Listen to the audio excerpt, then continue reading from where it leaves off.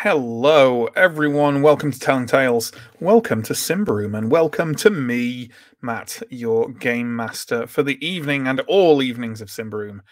Forever. If you think that you've seen other people do it, you're mistaken. It's just me in a horrible flesh suit. So, what have we got for you tonight? More dark fantasy from the wonderful system from Fria Ligan, more of Wrath of the Warden, the first part of Throne of Thorns, and more of all your favourite telling tales, people. And well, you might have other favourites. These might be kind of the lower tier. They're at least like A or B or something. So you're just going to have to make do, is what I'm saying. Before we get started and before we start bringing people on for recaps, let's get on with a lovely promo. So down below, there's a bunch of links. There's links to our Twitch and to our YouTube. You're watching this on one. Please consider checking out the other links to our social media, our Patreon, our Discord, all doing the things you might expect from those particular services.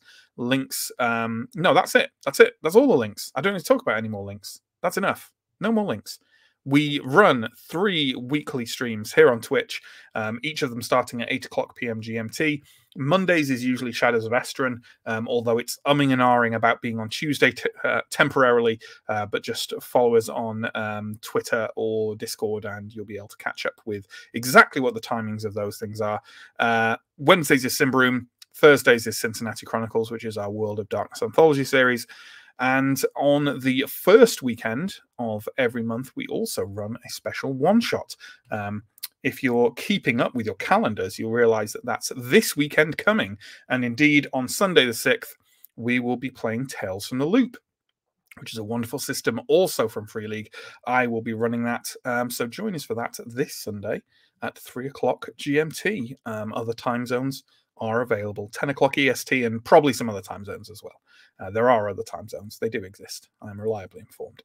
So with that in mind, let's start bringing on the players and giving our recaps from last time. And we're going to begin this week with Stephen. Stephen plays Elindra, resident former Templar novice, and easily, I think, the most casually violent member of the party. So you were on your way back from Blackmoor, where you'd squashed a cult with the help of the town guard. How did it all kick off? That's right. Against all the odds, we actually managed to achieve the thing that we wanted, which was to capture the leader, whose name was Galamar. And on the journey back, we kind of interrogated him a bit. He had built the cult to protect his mother, who had gone into Davakar one time and been attacked by some kind of special Davakar bees and turned into a kind of enormous monstrosity, which didn't make us feel great about what we'd done, sort of kicking over his cult, but there we go. The other thing that we asked him about was, I can't remember. It was the note. That was it. Yes, yeah. We'd found a note in the burnt remains of his tent, which appeared to be a list of names, which included some of our names, and was sent by somebody calling themselves the Prince.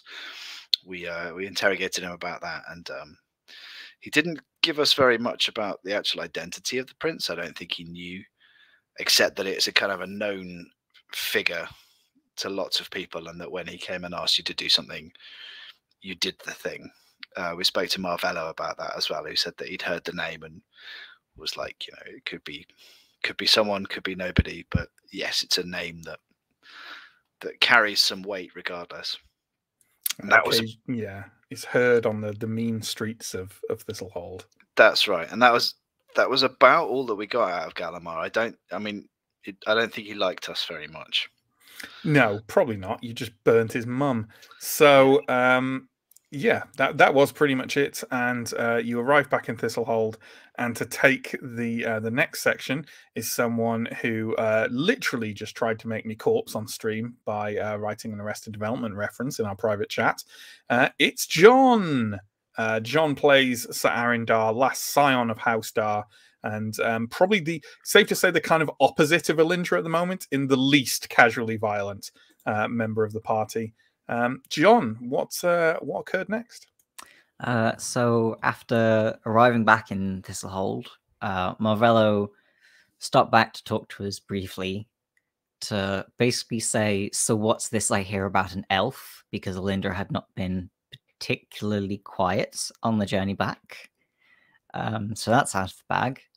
And he said he was going to go straight to the Queen's Legate to get that appointment that we wanted, and will help us if we stop hiding things from him and also report into him every couple of days. So now we've got to remember to do that, and hopefully it'll be worth it. And then we went to the pub to talk things over about our next steps, and kind of realized that the only lead we've got still to chase, other than an appointment with Cargoi Salamas in 2 days and the Queen's Legate, and other than that, we can just rest for a couple of days, wait for the appointment, and wait for the Queen's Legate to contact us. Yeah. And that was it. In those 2 days, most people rested. Myself and Anton went in search of Father Sovello, and we didn't find him. But at the mission house, found it under repairs and spoke to one of his theurgs. Do they count as a full theurg? It depends. This person was wearing novice robes, I think. Okay. Spoke to one of Sovello's novices and kind of pledged my support to protect him, on the condition that I could talk to him about his mission in Blackmore. Yeah, absolutely. I'm sure that won't come back to bite you later. No, it'll be fine. Yeah, some other people did some other stuff, but I think that was the kind of plot, the main kind of plot related escapade that people got up to in a couple of days, I think. And then let's bring on our third player, Chris. Chris plays Steo, curmudgeonly former infantryman turned sellsword, and someone who has to roll a die at the beginning of every day to see if he's just elderly and shit out of luck physically and mentally. So Chris, it's all right. And he plays Steo too, eh? Yeah, and in the game. Yeah. Go on then. Give us your recap. So we found ourselves chilling at Mother Mahira's, kind of preparing for the what Steo was assuming was going to be a pretty bloody showdown at kind of Serexatio and Cargoi Salamas's posh, not cult, but kind of really sketchy zone house in Uptown Thistlehold. But that's a story for a little bit later, because on my way down to catch up with the group and maybe get some last minute Dutch courage in, I was ambushed. I was spoken to on this. I was Boris Johnson ambushed on the stairs by Captain You were Marvello. in a fridge. They pulled a cake on you? They pulled a freaking cake on me. No, Captain Marvello turned up and said that we are go for the meeting with the legate tomorrow. Then some dawn. Then some non-canonical puns happened, which we have omitted from the record. Under forever duress. Struck down. Yeah. And then we moved on. Yes, and speaking of moving on, here is Sam. That sounds weird, like we're going to fire him. Here's Sam, who will not be fired. Our next player who plays Askarai. We wouldn't fire you so soon after we redid your character art, don't worry. Yeah, Askarai is a changeling and a scout and a bowman. And please give the recap, but please also tell the wonderful people at home what ability you bought with your XP before this session, because basically prepare for all combat to be over in 2 rounds. Yeah, for this session and this session only, prepare for me to now be the most casually violent, even ahead of Alindra, in order to test out my new ability, which is my ranged attacks with my bow basically no longer are affected by armor. So they just go through all the armor, do loads of damage. It's very nice. That was basically Askarai's one kind of weak point, and now is a strong point, so that's good. For the weak point becoming a strong point, ironically, is kind of like armor. True, which Ascry will now ignore. So for the recap, we basically, with a little bit of trepidation, although assured by partly Aaron and partly Matt, the game master, that we were not going to be killed, we went to this the house of the guy. What's his name? I've forgotten. Cargoy Salamos. Cargoy Salamos. I think it was near or kind of a similar house to the one that he previously owned and we had killed everyone in the basement of. And when we arrived, we were met by a guard with a jackar on a leash, I think, luckily for us, and kind of led through this quite nice-ish, if slightly scary house, up into a room with Cargoy Salamos, Serek Satio, and a woman who I believe is Roya Garlaka. Correct. Who are all kind of members of this like noble group of friends who probably fought in the war and did some stuff. And we had a nice discussion with them about what would happen next. Absolutely. And to talk about that discussion, let's bring on Mike, fan favorite. Mike, well, Antom's the fan favorite. I don't know how they feel about Mike.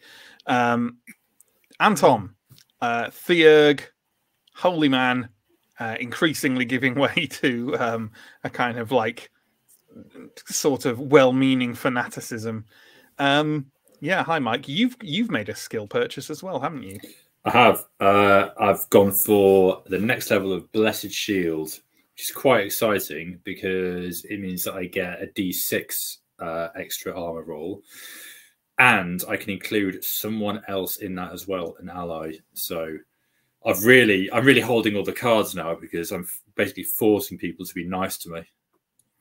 Yeah, just looking for. It's basically the canoe incident all over again, isn't it? It is, yeah. Incident. Yeah. So why don't you tell us how this meeting went, Mike?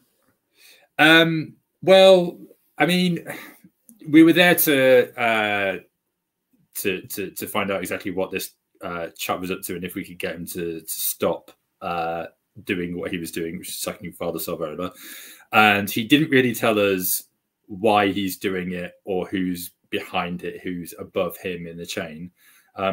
But he did agree to stop doing that on the grounds that we gave him the name of the person who ordered us to investigate all of this. And there was a bit of an internal discussion in the party, and we did eventually decide to tell the truth and come clean and say that it was Desaber, the living saint, the Lightbringer, who ordered this. And he seemed happy with that. Well, he didn't seem happy with it. I suspect he's not ever one to really show his emotions, but yeah, he basically agreed to not go after Father Symbaroum anymore, and that is, and then he kind of walked off and left us with a wonderful feast, which I don't think any of us really had the appetite to eat after he left, and that was it. Yeah, that was pretty much it. You walked out onto the streets of Thistlehold. And it also occurs to me that in going through those lovely recaps, also, I forgot to mention it because it was a beginning of the recap and I wasn't thinking, but Stephen has also bought a new ability. Why don't you let us know what that is, please? Yeah, Lindra's picked up the adept level of two-handed finesse. So that's the skill which previously meant that her big sword counted as long for all kind of pointy purposes. Now, if she successfully defends, she can do a strength test to use the sword to push an enemy back, do D6 damage in the process, and then they have to re-engage or, I guess, go and attack someone else. Yeah, and obviously if they re-engage, they face the long quality again of a free attack. Yes, so it's pretty damn strong, especially against kind of lower strength enemies. Yeah, I think. But even like, because you're strong 15, right? Yes. Yeah, So- Alindra was very, very good at sort of hitting one enemy per turn very, very hard. And I think as she's progressed, she's upped the number of people that she might be able to hit in a turn. So yeah, I was feeling just inadequate compared to Askarai, to be honest. don't we all? Don't we all? So there we go. That is pretty much it. So let's pick up, I'd say more or less where we left off. But realistically speaking, as you're presumably returning to either the agency or the Witch and Familiar, wherever you want to spend the night, is there anything that anyone wants to take care of, or shall we just basically move to the following dawn and the appointment with the Queen's Legate? How late at night was this? I'd say, it was evening. So I'd say, let's say it's like 9 o'clock now. I think I would want to go to the Sun Temple and try and get a message to Desaber to update her on what's happened. Sure. Because I would just feel incredibly guilty if I didn't act on the information that we've just found out. Sure, absolutely. Okay, so and what does that look like? Are you going there alone? Are you dragging the rest of the crew with you? What does it look like? Well, I guess I'll say to everyone, like, I really need to go to the Sun Temple and inform them about what's just happened.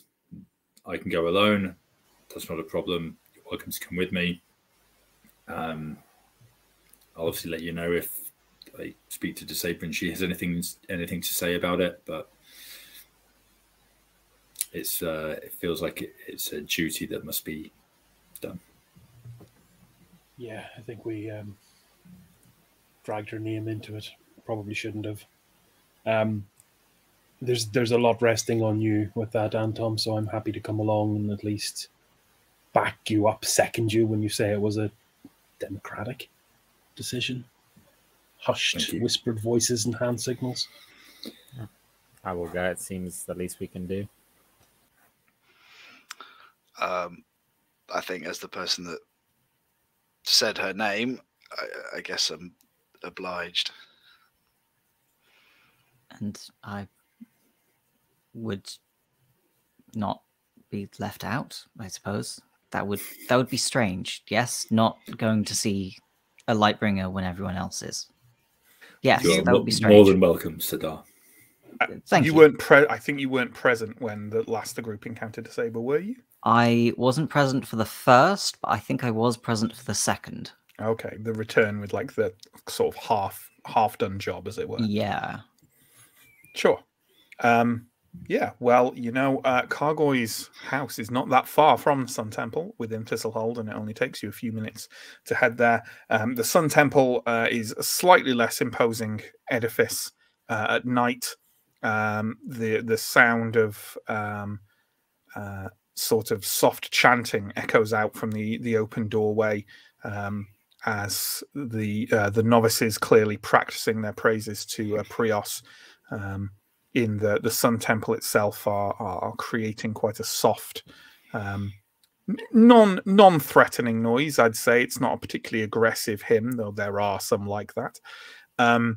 There's a couple of people roaming around the courtyard, maybe seeking advice from a couple of Theurgs who are still sort of up in the expansive candlelit interior, talking softly to them. There's generally a kind of hushed tone to the temple space at this time of night.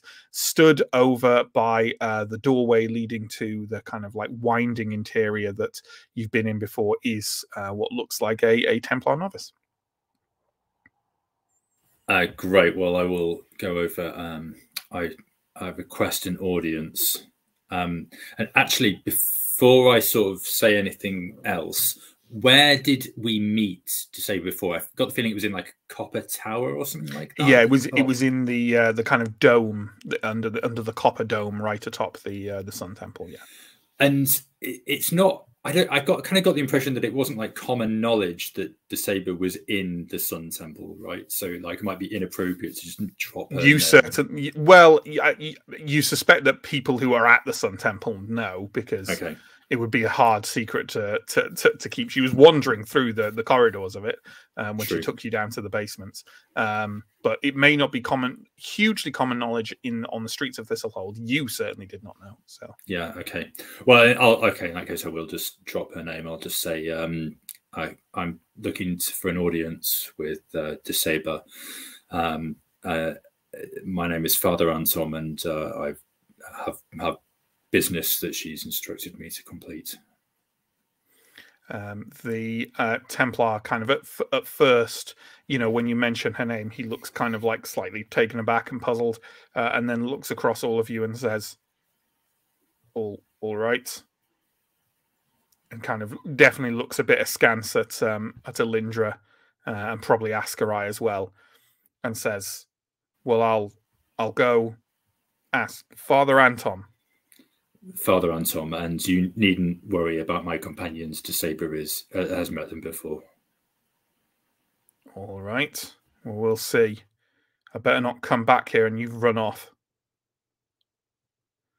He kind of turns and kind of unlocks the door and steps through it, and is kind of immediately replaced on the other side by another Templar novice who steps out and stands, looking quite tired, it has to be said. Elindra, you're well aware of these kind of like largely just discipline-based duties that are given out of just stand in front of this door for 12 hours. Are we doing anything while we wait, or just... So, is she going to be pleased or very not pleased with us, do we think? We did. Job's done. Was asked. Yeah, job's done. Okay. Fingers crossed. I think of the meetings we have had in the last week, this is the one I am least concerned about. I'm going to be completely honest. Well, you've spoiled it now, Steo. Yeah, that's true, because we got away from the last one alive, which I was not expecting. The door reopens and out steps a Templar, a different Templar. She's a bit older than the others, and sort of looks around at the five of you and nods and says, all right, the Lightbringer will see you. Steps back inside. She leads you kind of up and around those curving stone steps around the outside of the Sun Temple's courtyard, and up towards the space under the bronze dome where you met Desaber before. John, I know I didn't ask for the image, but why don't you find us... oh, lovely. John, so prepared. So professional. You head up to the top and you find that this area under the dome has been made a little more livable than it was before. Like, instead of kind of cloth partitions that Desaber had before, now there are kind of quite nicely carved wooden stands that separate out a couple of different areas under the copper dome. And you can kind of no longer see kind of Desaber's cot where she sleeps, or like a little table and desk for scribbling notes. Instead, you come out, and in the space in front of you is that large table you were sat at before, but pulled over and kind of decorated a little more. There's like a little little kind of candelabra on it, and sort of some place settings and stuff like that. It seems a little, it's not, a rich decoration, but it seems a bit more livable, and perhaps more of an environment you'd expect for kind of such a paragon of Ambrian life. I would like, Elindra, can you give me a vigilant roll? Your choice of vigilant or cunning. I don't know which is better for you. They're both the same. Okay. They're both 10. Is there any modifiers on that? No. Okay. Well, which one are you going to choose? Between vigilant or cunning, I think probably vigilant, because she's wary. But in any case, she needed a 10, and I got an 11, so that's a fail. Never mind. So as you emerge into this space, Desaber shuffles out a small, wizened and scarred old woman from behind one of the wooden separators, and sort of stands for a moment and takes you all in, and then gestures towards the table and says, "Please, please, my dear, some light refreshment." The Templar kind of like looks between you all, kind of slightly unwilling to leave you all alone with the Lightbringer, and then unable to refuse the order, kind of retreats down the steps, and you can hear kind of her giving some orders down below to someone to run and get something to eat and drink for 6 people. I take it everyone is sitting. Yeah, probably after giving a pretty deep reverential bow on the first singer. She kind of eases herself into the seat at the end of the table with a kind of quite a kind of deep, obviously pained groan, and then says, "I am assuming if you return to me, then there is either good news or bad." I fear a little of both, actually, Your Holiness, and forgive our intrusion at this late hour. The good news is that we have, I think, completed the task that you set us. We have ended the threat to Father Salvola, and we have assurances that there will be no more attempts on his life from that party. However... Assurances? So you were able to do this without further bloodshed? Yes, we were. Well, that is welcome news. But before we speak of welcome news, perhaps you should let me know what has gone ill in this. The individual in question, Kargoy Salamos, he would not comply with our request for him to stop unless he got a name from us of who set us on this task. He guessed it was from within the church. He guessed it was either Father Alfino or yourself. And I told the truth. She seems to be kind of only half listening ever since you said the name Kargoy Salamos. Okay. I apologize. So my name was spoken. I suppose this is unfortunate, but perhaps it is best that some things are out in the open. And if this is the decision you made, and it did not involve the shedding of blood, I can regret it, but not hold you accountable for following the teachings of Prios. I appreciate that. It was your name was not given willingly, but it should be noted that Salamos guessed that you might have had some involvement. I'm sure. He seemed maybe more satisfied that it came from you rather than Alfino. Do you get the impression that if you had given Father Alfino's name, you would have had a harder time striking a bargain? I believe so. I think that this was the answer that he wanted. I see. Well, Prios and his Church of the Sun thanks you for your service and for your faith, Father Anton. There will be some material reward made available to you. I will have one of my novices run it over to the agency, perhaps. That is not required, Your Holiness, but I thank you for that. And I hope that in days and years to come, you think of the good work we did here. Of course, I will. I do. She sort of eases herself to her feet with another groan and says, "Thank you." kind of as this has gone on, like the Templar returned with glasses of water and kind of small a small plate of fruit for everyone, and obviously you can have refreshed yourselves with that should you wish, but DeSaber clearly considers the audience to be at an end and does in fact look slightly eager to be doing, to be off and to further some activity that you're not sure of. Great. So I think we'll make a move. Yeah, you are escorted out of the Sun Temple by the same Templar who led you up. And go on, Stephen, I'll give you another one with a +2. How about that? Cool. Vigilant. Mm-hmm. Or cunning, whichever. Did you Yes. get 13 this time? No, I got 20.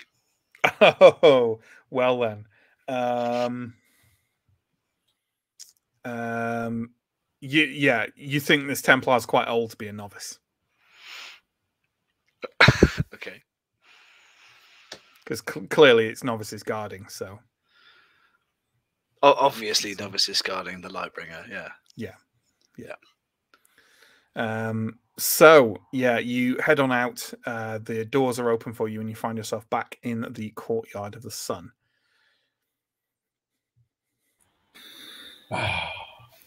I forgot and then realized halfway through I actually neglected to mention to the Lightbringer the names of the cultists we require. I require dispatching. Perhaps something I can get the assistance from our other benefactors for instead. Oh, Aaron, you probably haven't heard of this particular nugget we've discovered in our travels. I have a list of 4 names of practicing Dark Lords who either survived or laid low long enough to make it north and are abroad somewhere in Ambria. And if you want to know what my list of problems is, that's about at the top of it, despite the fact I forgot to mention it. I somehow have the notion that this information has been passed to someone, but I can't recall who. I think that because the Saber agreed to take it, but kind of fobbed me off until the next time. Oh, okay, sure. And that was my moment. But I'm sure you could send her a letter with the. I think we told the Auto Magica, hadn't we? I think so. Yeah. And we've been brushed off as well by saying they use fake names all the time. I have some other plans for what to do with those names. Sure, but I'm sure you could send a copy of the letter to the Saber or something like that if you so wished. You have a list of Dark Lords, and you're wondering why so many cults are trying to kill you. They don't know we have the list. That's worse. That's worse, Dio. Isn't it? Is it? I don't. It's hard for me to tell what's bad and what's good anymore, Aaron. Well, honestly, Chris, same. Look, we will dispatch these people. The problem is what we have right now. Maybe it is a list of 4 names, but it is a list of 4 secret names used among themselves. DeSaber said this. I did mention it to her. She seemed detached and disinterested at best. Where did this list come from, Steel? I've not. A hole in Davokar. Like all bad things. Okay. I had no idea. It wasn't a hole when you got it, but yeah. It was later a big hole, yeah. But when they got it, was lots of very small holes. That's true. Yeah. And then later, I'll regale you of the story of that particular cursed village another time. Okay, and the fact that we've just been walking around with this dangerous knowledge this whole time. It's dangerous. Yeah. I do love this kind of thing of the 2 new members of the party are like, you have what? We've been trying to give it away and have not succeeded so far. Yes. The burden still apparently falls on us for some reason, as no one more responsible or authoritative is willing to take it from us. If the Lightbringer thinks it's trivial, I'll wait until I can give it to someone who might care. It's like halfway through a 70s John le Carré spy novel. One of the members of the little spy circle casually reveals that Stalin's still alive and they have his address in their pocket. That's going to be my comparison there. So with that in mind, is there anything else we want to do this evening? It's getting kind of quite late now. If you want to be up bright and early, at dawn no less, for your appointment, maybe it's time to retire. Yeah, I'm going to do a sleep. Okay, are we tucking ourselves away at the agency again? I'm going to go with familiar, I think. Okay, fair enough. Split the party, good stuff. So, yeah, you can go sleep wherever you wish, and there will be no horrible interruption in the middle of the night. And then you'll have to rouse yourself when it is still dark. Find your way to presumably some kind of common meeting point, maybe outside the Queen's Legation itself, as the sun is just about touching the edge of the sky, and maybe kind of the light is peeking over the top of the wooden walls around Thistlehold. You all find yourself standing in front of the Queen's Legation. As I think I've mentioned it before, we've been there before, kind of quite in a kind of mundanely impressive stone building, with stone steps down to the archive. And when you enter, there is like a sort of front desk, which is manned by one of the archivists that you, the clerks that you met before, who does kind of, as you presumably walk in as a group, does kind of definitely recognizes Steo and says, "Oh, hello. Oh, yes. You managed to get that appointment, didn't you?" Yes, with pulling some strings. Yes. Pulling some strings. Well, I believe she's up there waiting for you with the captain. He's kind of gestures towards a set of stone steps that lead up and around and says, have you met the Queen's Legate before? I haven't. I have not. Well, though she is of noble blood, I would advise you not to bow. She finds it very irritating. It's almost entirely impossible to not irritate her, but just be cordial and polite. It would be my advice. Okay. Thank you. We best not keep them waiting. Nope. So you head on up and round those stone steps. A couple of floors it leads up to a rather nondescript wooden door.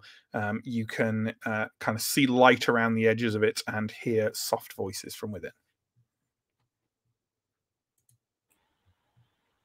Shall we? Any plans? Do we knock? Of course we knock. With that, who does okay. I'll do it. Dunk, dunk. There's a momentary pause and then, "Oh, enter." Open the door. And kind of hold the door open and kind of bring everyone else in, kind of in guard mode to some degree. As you're walking in, the voice says, quickly, you'll let out the heat. Come on." I assume everyone is getting in the room as fast as possible. Yeah, I'll take that hint and close the door after me. Absolutely. You find yourself in a rather threadbare but well-provisioned study, as it were. There are many shelves on the walls with lots of different tomes and books and records of various kinds. There is a large stone fireplace, which is currently being stoked up to a roaring heat, which is quite nice. It's very cold and wet outside. By the first individual, we'll have the image of, could you pop the image of Surya up, please, John?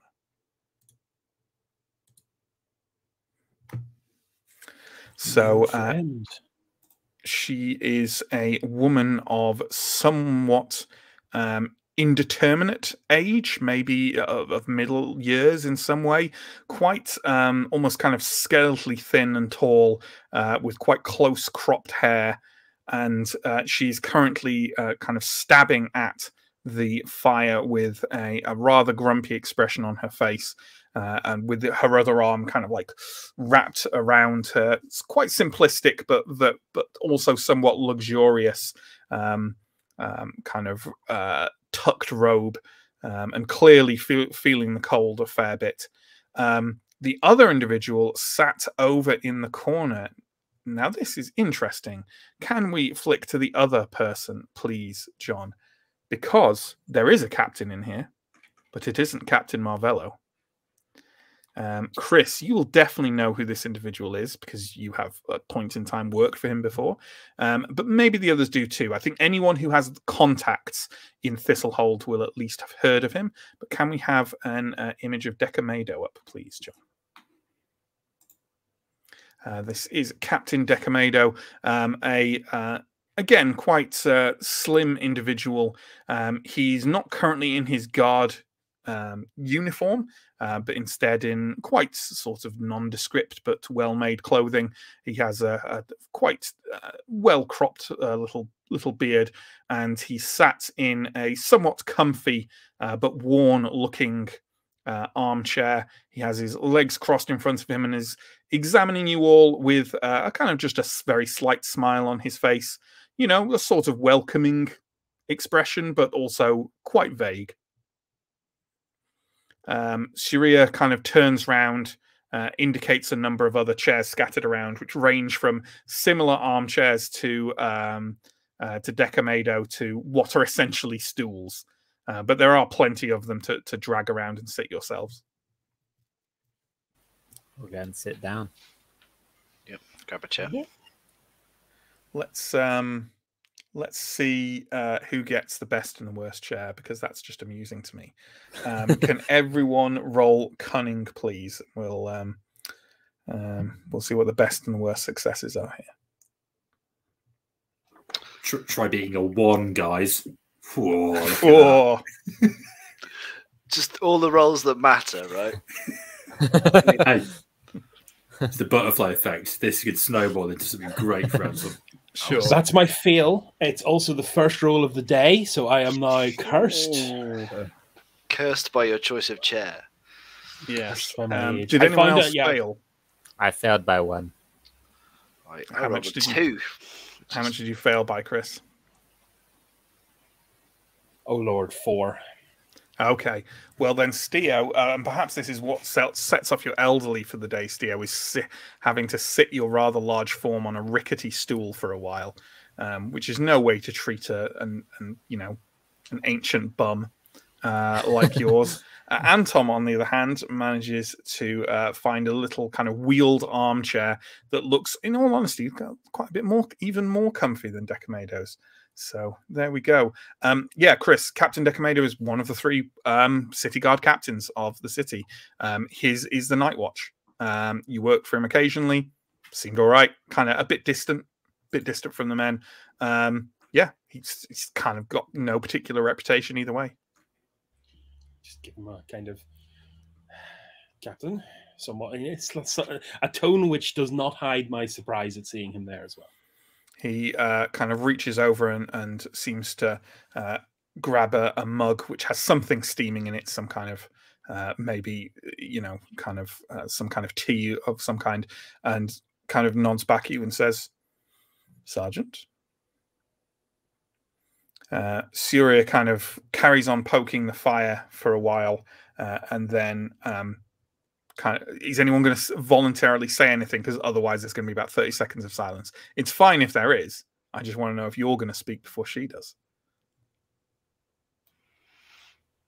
I'm looking to Steo. I'm not entirely sure what we're doing here, so I'm going to stay quiet. I think we're looking for a house to burgle. Yeah. I've been warned that this lady is somewhat irritable, so I'm not going to poke the nest. Sure.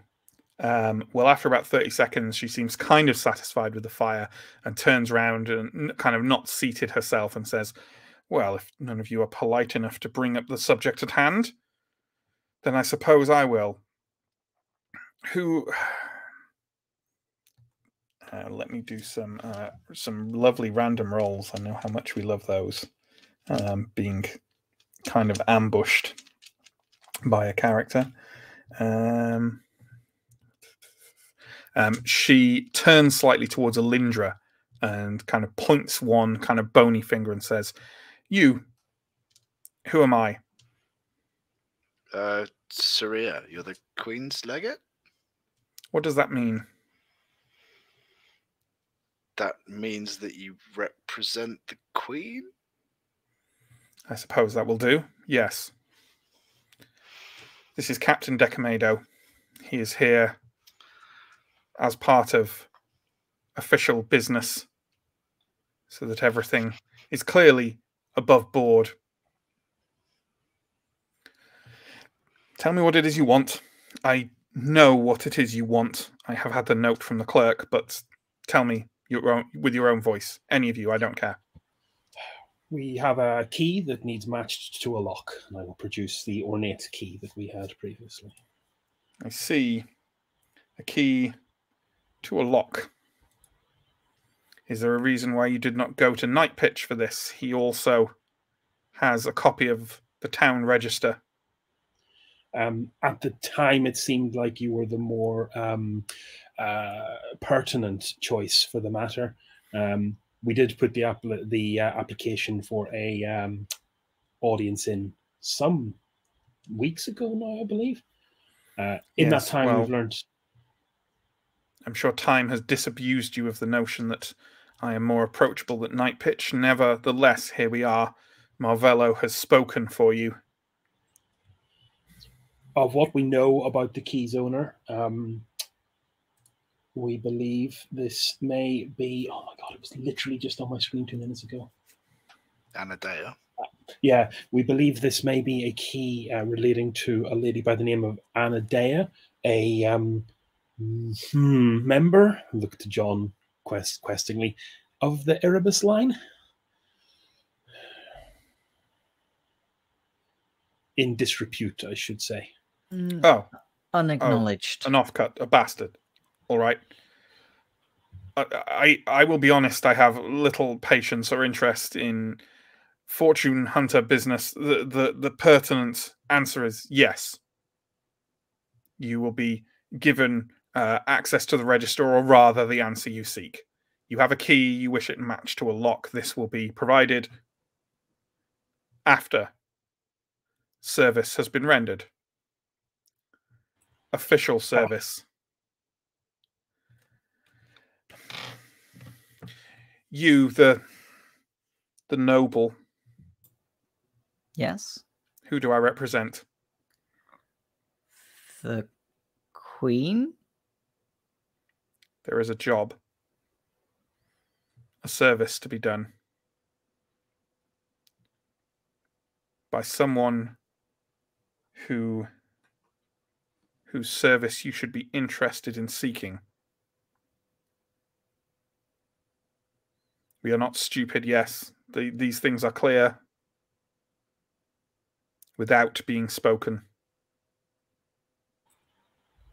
Such business is of utmost importance to me. That is good to hear. Oh, this is tiresome. Captain. She turns around and starts kind of stoking the fire again. The captain kind of smiles faintly and sets down his mug of tea. He sits forward in the armchair and kind of folds his hands and says, I will address the sergeant. With no offense to the rest of you, he's simply the man here I know. There is something that requires recovery currently within the walls of Thistlehold. It is, as we speak, according to our information, in room number 3 of the Winged Ladle Inn. It is a wooden crate, which you will acquire and hand over to myself within 24 hours. The wooden crate has something in. while I can give you some small extra details, should you want them, the specifics of what this is for, anything it may mean, and why you are being asked to do this must and will remain undiscussed.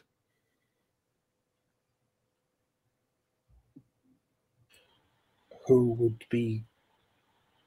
is in charge of the crate at the moment? Do we have any idea? 3 Templars.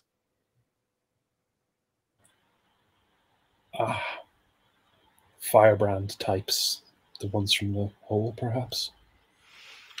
Yes. You met them? We crossed their path during the event. Well then, they are still here. For reasons unknown to us. How large and how heavy is the crate? It is... this is actually something that's literally described. And if you give me 1 second... Good Lord.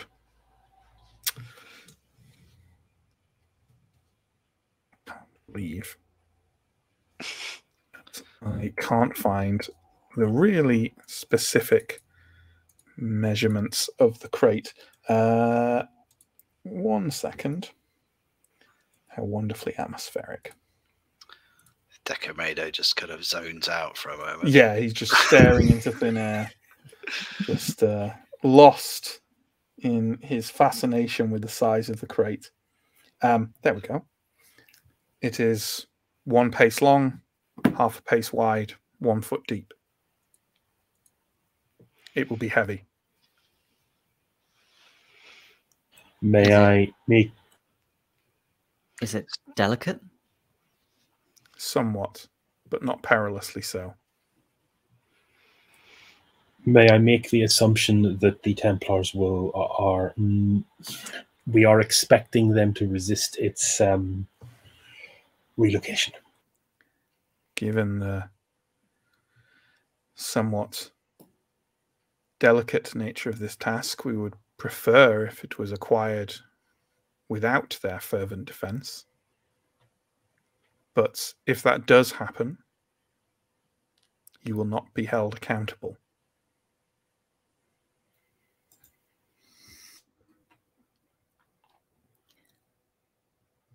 Are these Templars still Templars? Yes.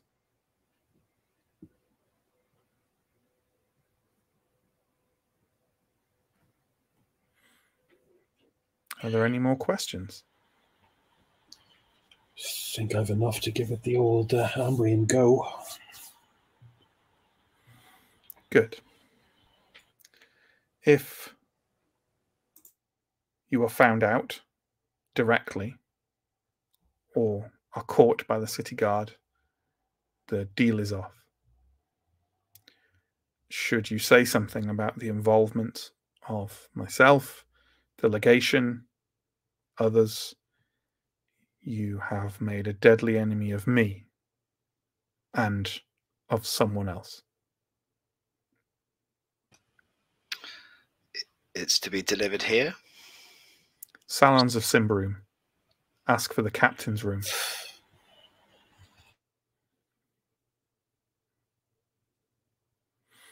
Well, it seems we have an accord. Marvello spoke very highly of you. I'm sure you will be up to the task.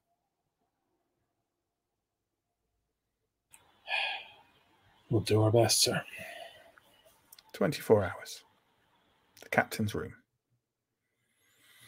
Thank you. Shiria kind of turns around from her poking of the fire and goes, kind of just gestures towards the door, essentially. Get up and leave. Yep. Okay. You emerge from the study are immediately cold after leaving the warm confines of the legate's room. I'm assuming there's not going to be any conversation until we find ourselves building at least slightly more private place. Yeah, sure. I'm happy for you. Let's say, because this is the area of town where there's like much more gardens and things like that, and small like little enclosures of trees and things. I'm perfectly happy for you to find like a little like side alley where there's like a side avenue more where there's some trees maybe planted in a very, very small park, you know, just like more of like a patch of grass for you to kind of stand among the slightly skeletal trees at this time of year in the soft rain, and maybe discuss what just happened before you start making a move on it in any way. Everybody always wants something, don't they? I can't believe Marvello keeps putting us up for fucking sneaky work. I can't believe we're doing something to try and help Thistlehold, and people still want some more work out of us. But I guess it's to be expected now. Work reclaiming an unspecified artifact that is contained within a wooden crate. I do not like this already. Look, in fairness, Anton, none of the artifacts we've worked with so far have been pre-specified, so... After some of the things that we've had to do for Thistleholder over the last few days and weeks, some theft seems comparatively straightforward. Would that we were equipped for silent running, I suppose. I think Alindra, yourself, and myself will be on distraction duty. Yes. Scry, this one's probably going to be. If it's a heavy crate, I think we probably need 2 people to pick the crate up, but you are absolutely right. We need a distraction. We're not going to sneak in there at night time and have 2 of us cart that out. We need to catch them when they're out and about, when they're down at the bar, and give them reason to be away from that room. Don't strike me as the drinking sort. Could we... Okay, we are time limited, so maybe we could call to the temple and try and get some information on the brothers. They're somewhat renowned, aren't they? No one here has heard of them. So we only saw them at the battle, and that's kind of really... Mm-hmm. But if we start asking questions about them, will that not raise suspicion? The key point here is that the connection and the requester for this work remain surreptitious. Our job itself can be maybe a little... What are you suggesting, Steo, that we go and talk to the church to find out more about these Templars for reasons, and then within 24 hours word gets round that they've been robbed? Yeah, do you know what? Fair enough. Much as we are on important business, they're not going to stick their necks out for us. Just one other thing. I'm aware this is pretty much as high as you can get when you need to ask a favor from this old man. But I definitely want to see what's inside that box. Agreed. Although I think once we're not going to get away with keeping it, whatever it is, but it would be good to know. Did he say not to open it? He did not. Neither did I ask.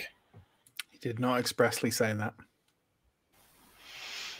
I think we'll regret it, but I know we're going to do it anyway. Yeah, look, if I've learned anything from dealing with things that are called artifacts, it's that the earlier you discover what it is, the better prepared you are when the abominations arrive looking for it. Okay, with all that in mind, and I'm in no way railroading, you can go do what you want. We did discuss a little side thing to the Sun Temple, and that was very swiftly dismissed. And I'm assuming that if we're not going anywhere else for help or aid, then basically what we're going to do is go to the Winged Ladle Inn, I'd assume. Yeah. Is that the idea? Lunch. Scope the place out and or Yeah. just to have lunch there. Breakfast it will be. Well, yeah. But yeah. Okay. Absolutely. John, you have an image of the Winged Ladle Inn, and anyone who's browsed a number of Symbaroum books will immediately recognize this art. And it is the Winged Ladle Inn.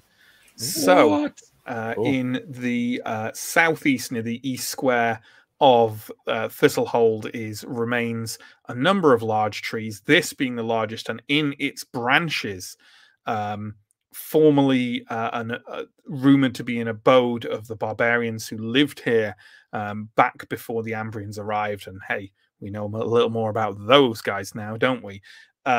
There is the Winged Ladle Inn, now a somewhat luxurious place for people to eat and stay. If you look carefully at the art there at the bottom left, you'll see a kind of set of wooden stairs, kind of carved and placed around the trunk and leading all the way up. Once you get all the way up, that's kind of peaked in the front there. There's actually a couple of annex buildings at the further back. It's basically a huge tree house on very large, sturdy wooden platforms, known for, privacy, security, and just being generally a pleasant place within Thistlehold if you have the money. In fact, one of the former guests of there is rumored to have been Queen Corinthia herself. And there you are. And that's probably about how busy the streets are at this time of day as well. So there we go. Oh, this is going to sting financially. So getting a crate out of there quietly is harder than I anticipated. I didn't actually... Somewhat fragile crate as well, I think he said, right? It's not something that we could be totally reckless with. I'm not sure that we should throw it into the street, no. And not something you can easily hide under a coat or a cape or something. It's going to need 2 people to carry, or 1 strong person slowly, and it's got to come down that staircase. You're on mute, Matt. Yeah, from kind of looking at it, you get the kind of feeling that this may be why Decamedo did not, in fact, prohibit you from opening it, because he was aware that that might have to happen for you to get the stuff down. So, okay, first order of business. Alindra, you're eating for free today. Everyone, and Dar, I suppose you didn't get any of the Symbaroum money. Before we go up there, let's think about this a little bit more. Is there a smart way to get this crate out of here? Hidden, disguised in some way, but in a safe manner. Ideally, not being pursued by 3 extremely angry Templars. Could we enter this place on the with the illusion of us making a delivery or picking something up, maybe carrying a larger crate ourselves or a barrel or something like that, something that we can then use to smuggle this thing out of so that we are not spotted carrying a crate with us? How do they get barrels up there? That's a very good question, Aaron Dar. Why don't you roll cunning? I do not make it by quite a margin. Never mind. I guess they just carry them up. Come on, Aaron. It's probably a winch. I didn't twig that it was this place when he said the name. It's a place known for its security. They must have deliveries, as Anton says. It's an inn. They must have deliveries of food and drink. Yes, and I think you're onto a good idea. I also would quite like a fancy breakfast if I want to be maybe somewhat more circumspect. I also think, just an idea that sprung to my head, what if we go and buy a couple of sacks and a couple of empty crates, and then we can maybe do a misdirection play later on. I think I like barrels because I like the idea that can be delivery. That would be about the right size. We'll maybe get some sacks just in case whatever it is won't go into a barrel. I wonder if we go back to the Witch and Familiar and see if we can buy some things to deliver here, so that they're getting actual, barrels of beer and food. So don't fake a delivery, make a delivery. That's actually brilliant. And we are still a delivery that has in no way been requested. Yes. Yeah. Okay. So let's string this out. We go back to what's his name? Alamar. Let's go to Alamar, see if he will help us. We'll not mention any names, okay? And if we can we can just buy the barrels off him. We then go to this place and say we have some of the finest barbarian ale. We would like to see if you would consider trying it with your guests and see what their opinions are. This is literally a plot from Always Sunny in Philadelphia. I love it. It's all got a bit heist movie. I think that'll get us in a situation where we can get in under the auspices of a delivery. Yeah. The problem then is that a delivery only buys us a few minutes there, because at that point they will expect us to leave the produce and make our way out.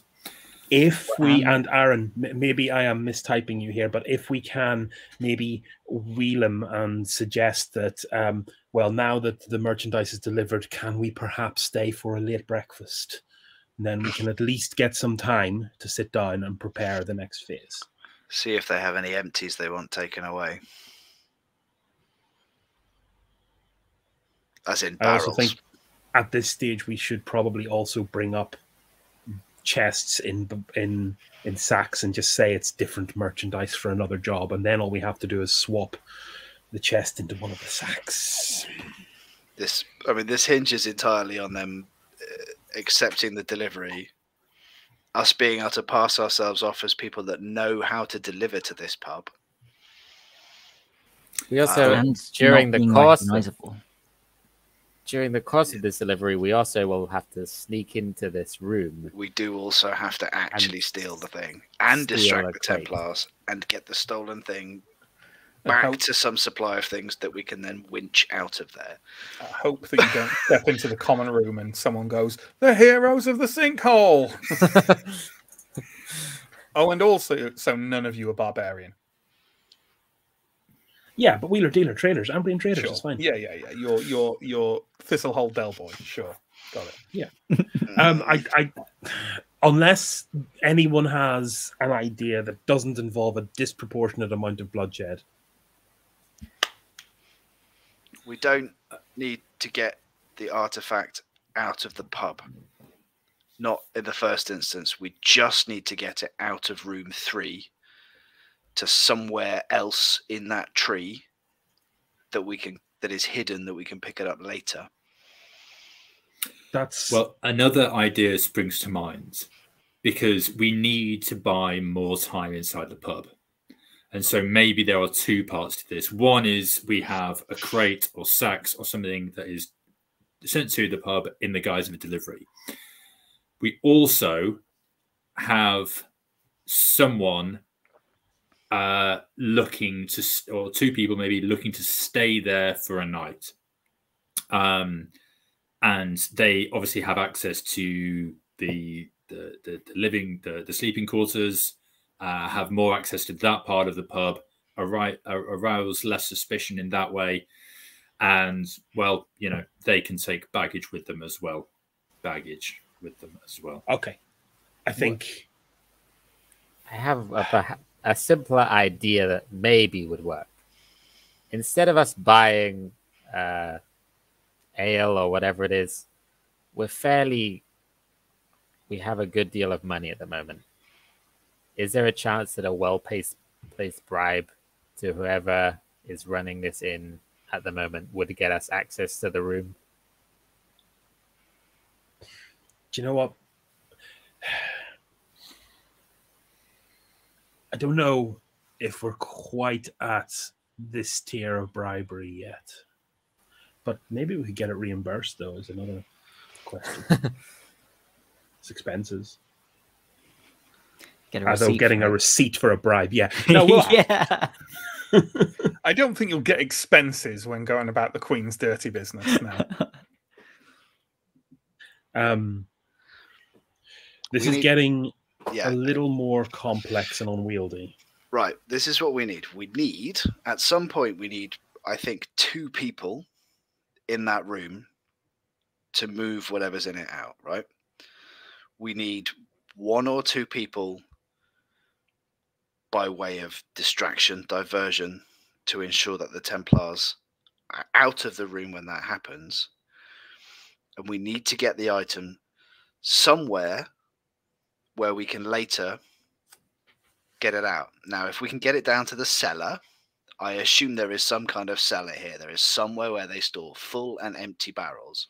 If we could get the artifact into an empty barrel, then it's subterfuge or it's bribery or it's something to make sure that we're involved in the process of unloading the barrels. We don't need to deliver anything. Can everyone roll vigilant, please? Is Alindra talking too loud again? No. Oh, hang on. I might have a vigilant +5. Ooh. I made it. Make it a 3. Okay, everyone but Aaron, which is appropriate because Aaron, you didn't meet them. Yeah, fair. Everyone but Aaron sees coming down the long, winding trunk of the winged ladle 2 men, familiar looking to you, long hair, large, well built, wearing what is kind of basically looks very similar to Templar armor, but the tabard has been kind of like, or did they have like a full description earlier on? It's two of the 3 brothers, essentially. Featureless grey tabards, as if I think they did, but otherwise it looked kind of like Templar armor. But clearly they maybe didn't want to be seen as Templars or something along those lines. They walk down the spiraling stair at the bottom of the winged ladle and start walking across the east square towards the east gate.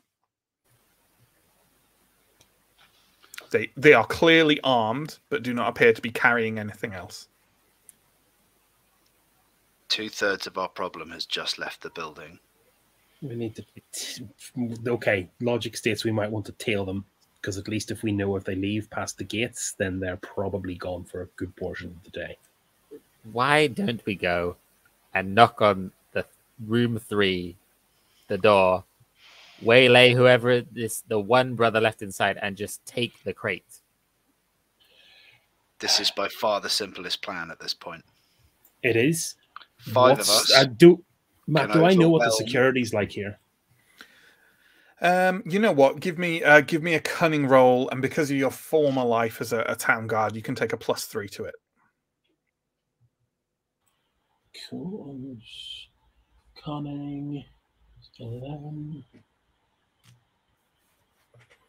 Okay. Aha! Success. Yeah, so like you're sure like most times of the day, like a fancy inn like this will have kind of a bouncer substitute around. But most places don't actually have guards until nighttime because no one's gonna run up the stairs in broad daylight and barrel in and do something as foolish as attacking someone or stealing something. So yeah, there are guards at the winged ladle, but they'll be there at night, not during the day. Okay. Here's the rub. I mean, people have personal guards, but that's another matter. Ascarai, would you be so kind as to tail the 2 brothers and confirm that they leave the gates, leave through and depart? I think the rest of us it's breakfast time. Can go and get some breakfast and wait for Ascarai's return. Okay. I'll do my best. Okay. So let's have Aaron, Steo, and Tom and Alindra. You're all ascending up to the winged ladle, I assume. It's not an inconsiderable trudge. up to the winged ladle, and any of you who are slightly low on cardio or slightly leery of heights will not find the activity particularly pleasant. But once you do, you're on that kind of like wooden platform with the rail looking out really over the entirety of Thistlehold from this height. There's only a few buildings higher than this. Obviously, Nighthome is, a couple of the guard barracks, the Order Magica Tower, the Sun Temple, and obviously the always glowing, flaming beacon lighting the way over Thistlehold as, you know, a torch against the darkness of Davokar. But otherwise, you're pretty much higher than everything else. As I said, there's like 3 buildings on top of this place, and you kind of emerge up round the stairs into what is essentially a boardwalk between the 3 of them. The large actual inn to the front of you, and the others one to each of your rears. And you have to essentially walk round the boardwalk to the other side of the inn, to the front area that was like the front on that image that we saw. And you walk in the doorway. There is a large individual in quite unpleasant looking crow armor stood behind the door, who kind of glances over each of you with some kind of level of wariness each as you enter, and then kind of looks slightly confused that, you know, there's a Theurg with you and someone who looks like a noble, and it just all seems like a bit of an odd mishmash, and then decides that clearly you're not immediately causing trouble, and kind of sits back and just kind of watches you as you enter. There are a number of large tables in here. Quite a few of them are already occupied, mostly with people dressed quite a bit nicer than you yourselves. But at least one other one is like, you know, there's maybe a guy at a lone table who's clearly a fortune hunter of some kind and is dressed as such. Maybe just come here to spend his earnings from Davokar. So it's not entirely posh and noble surrounds. And there is a large counter for you to order your drinks and food, and then go have a seat, I guess. So I'll kind of get drinks and food. I'll also inquire for the price of a room. Okay, let's have a look at because I think there is actually a table that specifically has like price per night, yeah. Price per night for different Thistlehold establishments, I think. So if someone wants to have a wee look for that while we... you know what? Someone can go have a wee look for that while we go with Ascarai, shall we? If not, there is a... Sorry. Is it in one of the core / advanced books, or is it? It might be in Wrath of the Warden, I don't know. I can check that if you want me to. Yeah, that's fine. You know what? Food and drink. No, there is a rough thing in the equipment, but I am interested. I'm pretty sure there's like a table somewhere. There's a table, page 51 of the rulebook. I don't know if it's got this specific place. 51. Lovely. Yeah, it does. The wing ladle exclusive. So the answer, Chris, is it's a thala per night.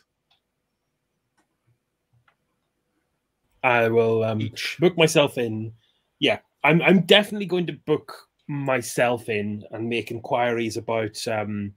Is there like a floor plan just so I can see where the rooms are laid out? Because if I'm spending the big money, I'd really like to get like sunset or sunrise or whatever's available.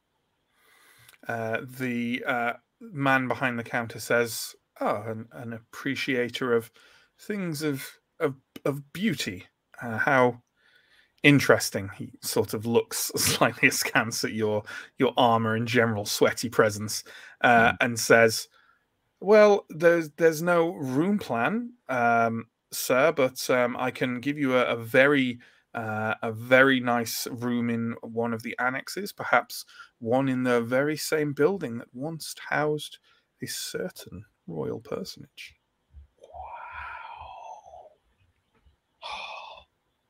Wow.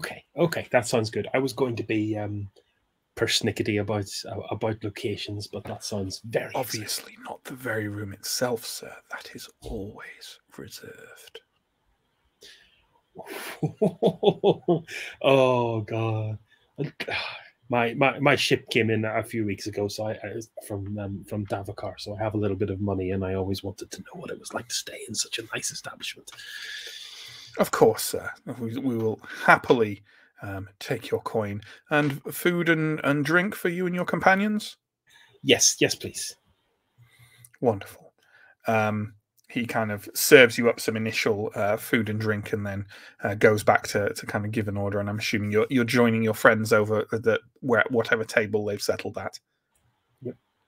Kind of sitting down and proudly saying, "Well, assuming everything goes well, I'm going to stay here tonight." Can everyone who's not Steo please roll vigilant, please, and obviously not Ascarai. Make it. That's a pass.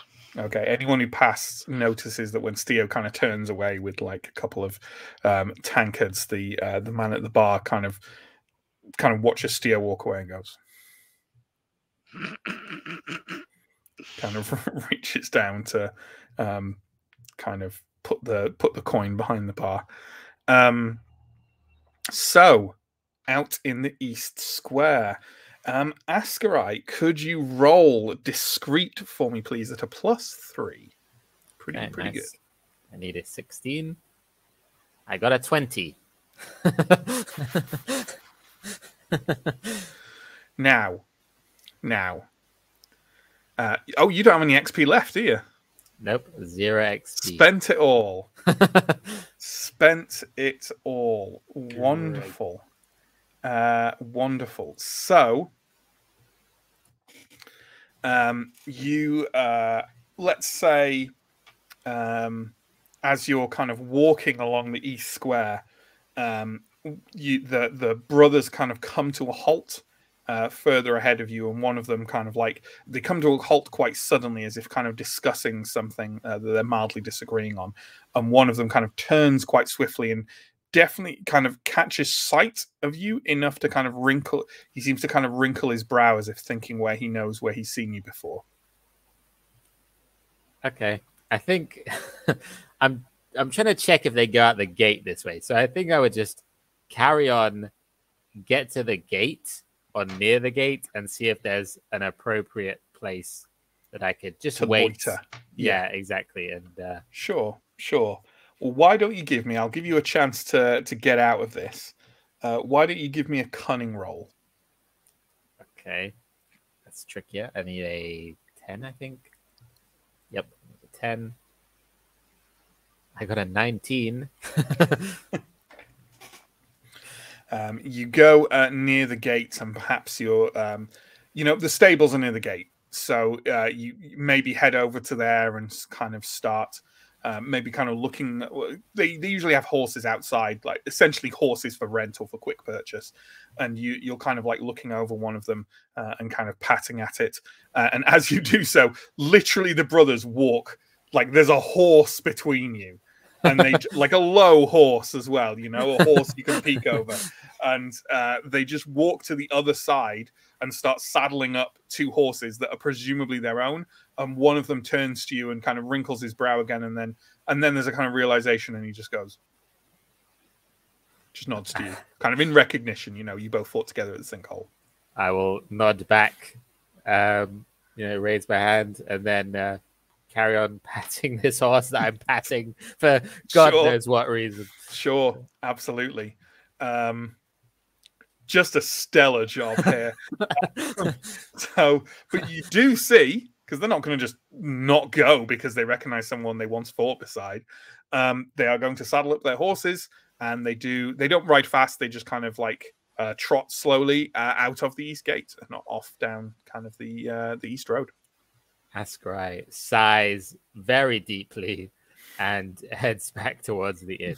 Sure. You make your way up the spiral stair of the wing ladle into that common room that I described, where you can see your friends sat around. Unless there's anything else you want to do, sorry. Can I roll my resolute to try and use my shapeshifter to try and look like, maybe like a servant or something like that? Not of this particular inn, but just a general servant. Yeah, absolutely. Go for it. Okay, I will do that. Preparing for an 18 if it's fitting the trend. I literally rolled an 18. Oh my God.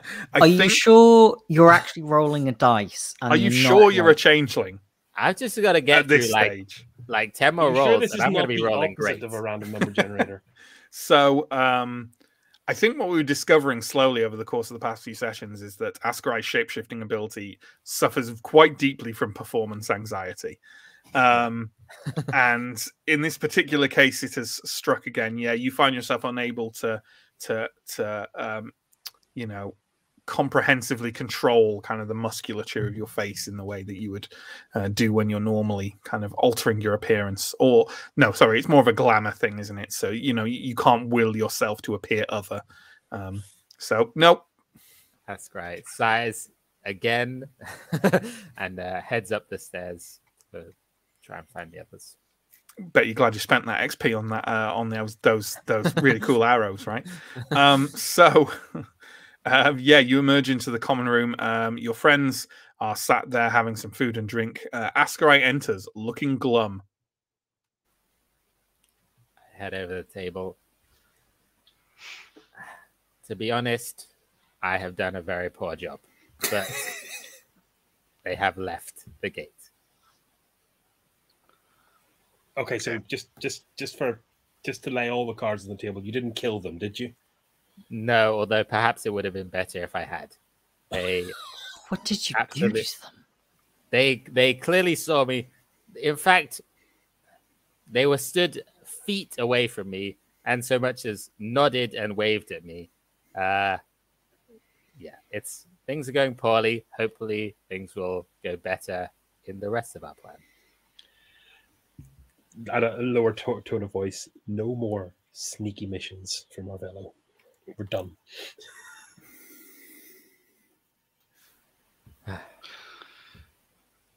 Right. I think I'll give Askarai. We normally retain comments for the very end, but we have to have this one. He's a changeling, so he's probably Anton in disguise. Seems reasonable. Thank you, Lauren. So I think I imagine the food here is pretty nice. Very nice, yes. And more is being served to you now, kind of like, you know, fresh vegetables, fresh, kind of very, very nicely salted and seasoned roasted meat. Good stuff. So I've knocked a total of 4 thaler off my total for the purpose of all of this fancy dinner. I will, however, about halfway through, detach and go back to the barkeep and ask if I can see the room. Again, looking much more excited than. Absolutely, and the barkeep is happy to do so, and kind of indicates to a kind of a younger servant, maybe a girl of about 16, who kind of escorts you out through the front door and round to the annex. And if you're looking straight on, it's the annex over to the right-hand side. She leads you up some stairs and into a short wooden corridor and opens the door to a room. It is kind of a small, it's very nice, but it's quite a small wooden room. Has a desk and a chair and a couple of single beds and kind of a wash basin and things like that. It's very pleasant. So I noticed you didn't describe any numbers on the door, which does kind of make sense. Oh, yeah, sure. Yeah. I will happily describe numbers on the door if I can just do a bit of calculation here.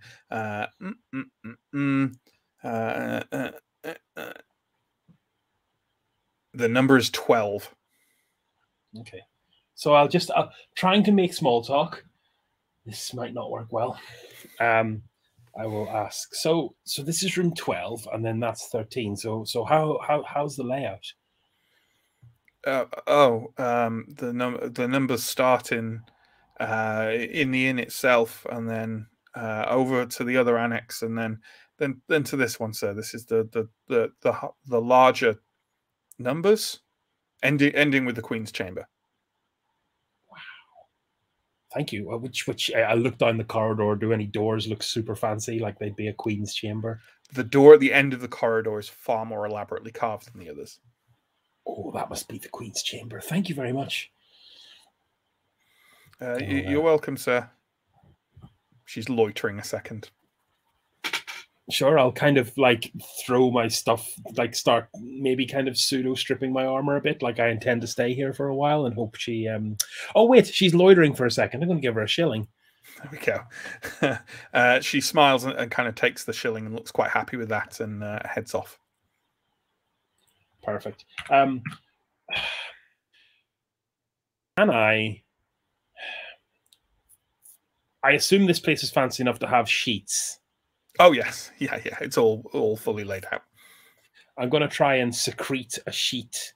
I don't have a plan for this. Maybe it'll come in handy use later. I'm maybe just kind of under my plates. I'm just going to kind of pack a sheet. Theo's balling up a sheet and tucking it down his codpiece. Yeah, pretty.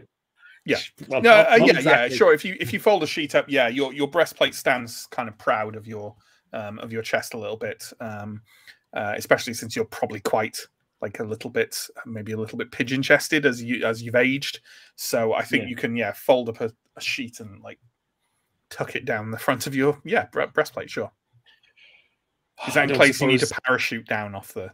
Kind of, yeah. Look, I don't have a plan yet, but maybe sure. at some stage later. I don't suppose there's a big room like the wardrobe is filled with chests and or sacks. No. Okay, well, there are no complimentary sacks. Yeah, sated. I'll return to the table. I like how we take you to a fancy hotel and you instantly like steal the bedclothes and presumably the little sample soap. Sure. You emerge back into the common room. I'll return and go. Okay, gentlemen, room number 3 is in this building. I am not next to it, which should not surprise anyone, given that would have been absolutely dumb luck. So out of this room, so we know there are 3 exits. One is to the boardwalk that you came in from. One is behind the bar. And the other one is not too far from where you are, and it's opened a couple of times as servants kind of go in and out, and it seems to open to like a long wooden corridor that stretches kind of sort of parallel to the length of this room, like along the center of this large inn building. And presumably, you know what? I think by now you've probably seen someone who clearly doesn't work here emerge from it as well, and go and sit at one of the tables and order some food. Perhaps we should just go and find room 3.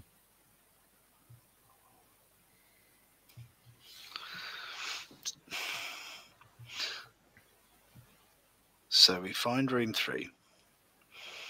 We can. I'm talking quietly at this point, by the way. So we find room 3.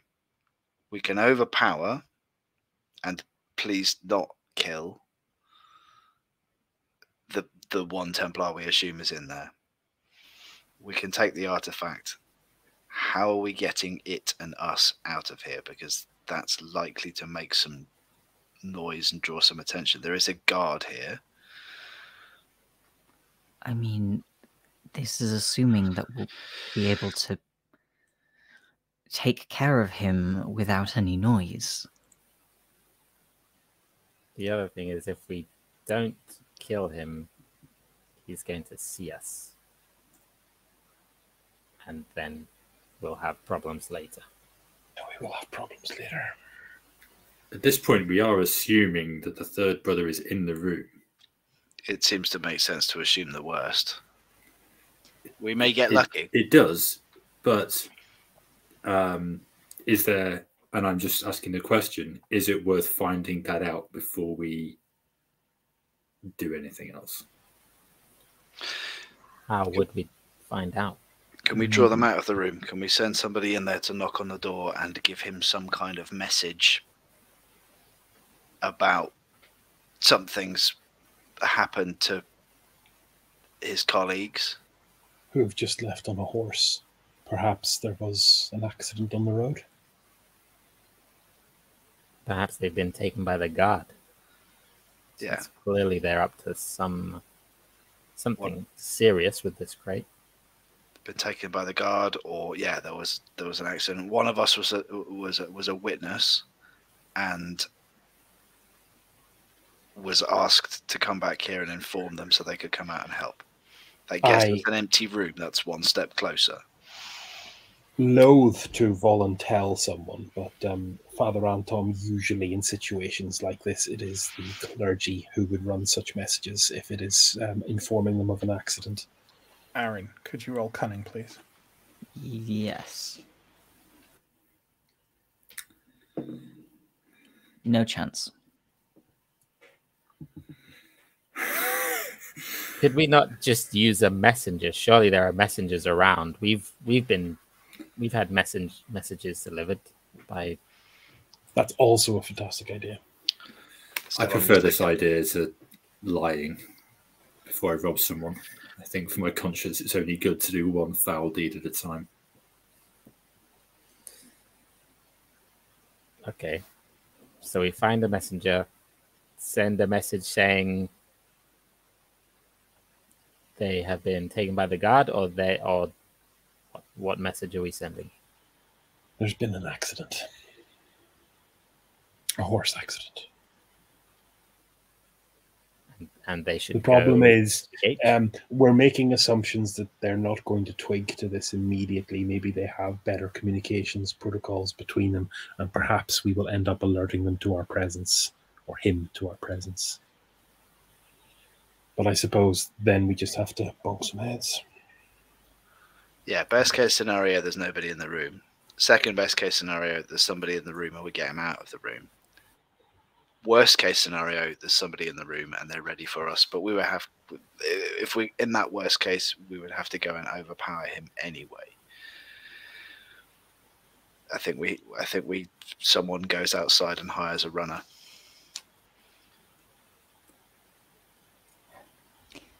I will go and look for a messenger at the very least. You're on mute, Mike.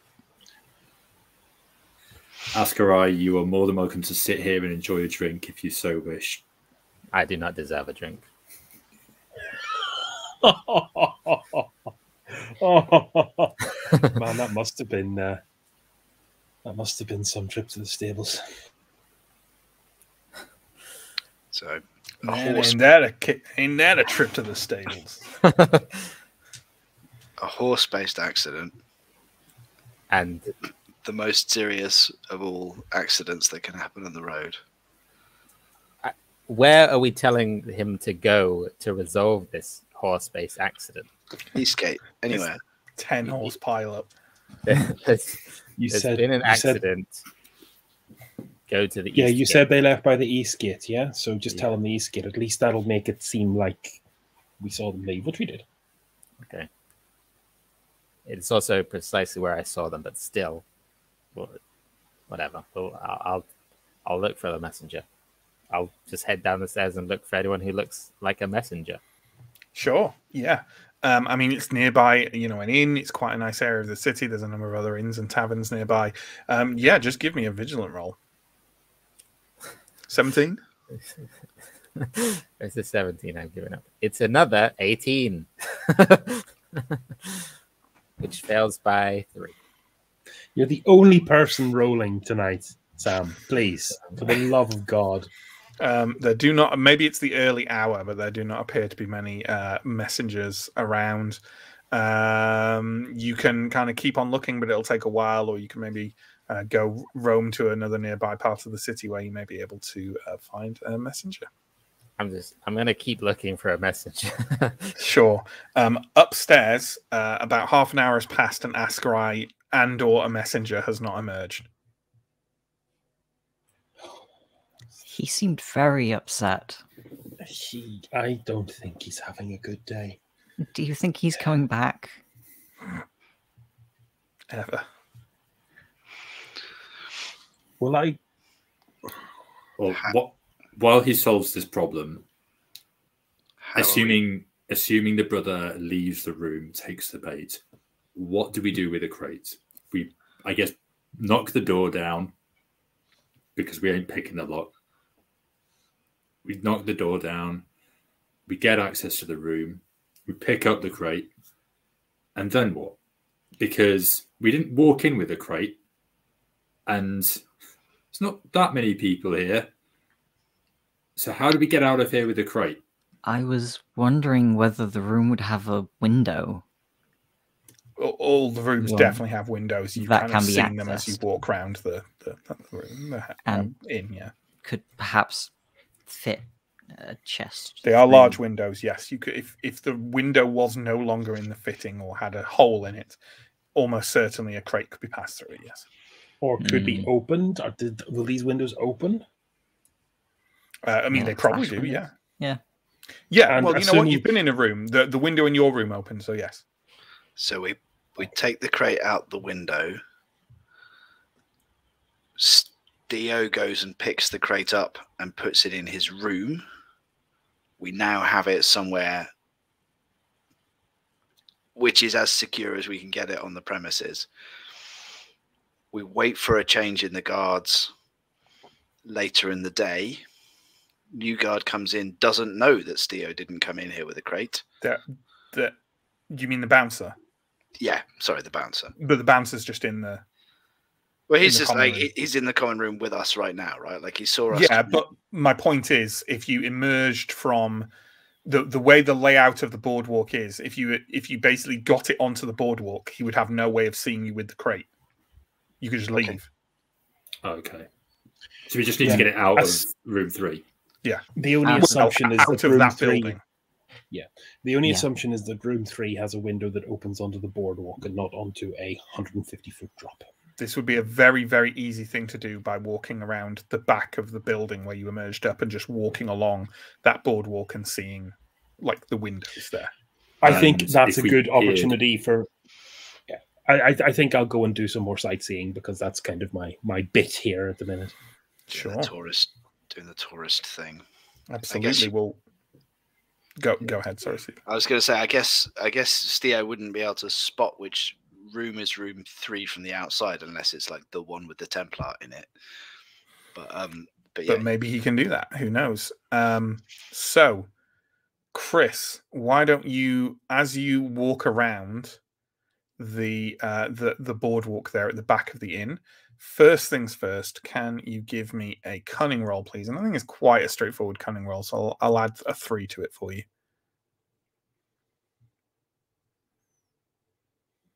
Okay. And then on top of that, could you make me a vigilant roll, please? And that can have a +4 now.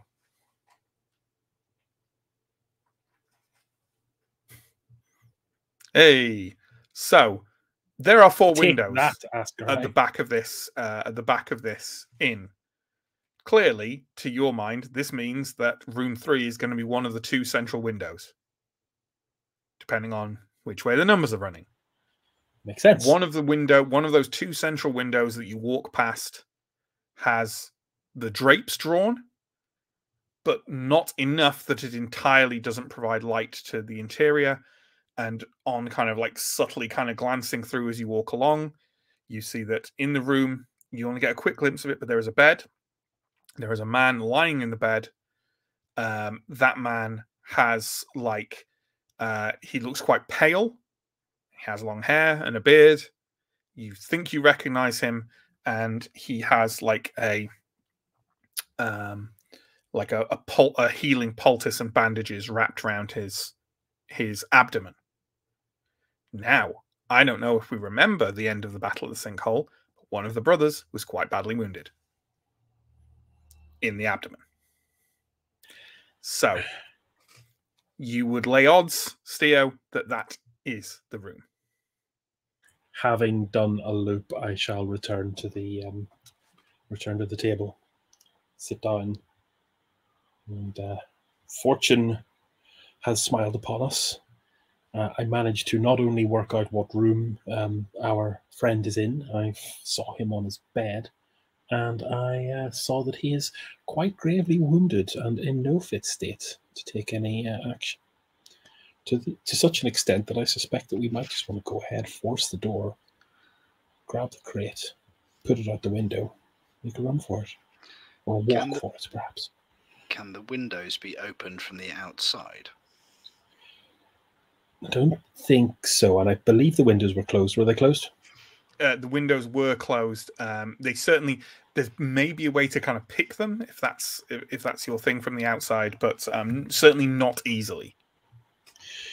Yeah, the windows in my room, the windows were pretty secure. So I don't think that plan's got legs. The window was closed. So we have two complications right now. One is whatever we're about to do, we don't want to be interrupted by Askarai's messenger. The other is that we need to have enough of us file through that door to get to room 3, knock the door down without raising the attention of the bouncer. But if we can do that, we can get the crate out, and then we're done.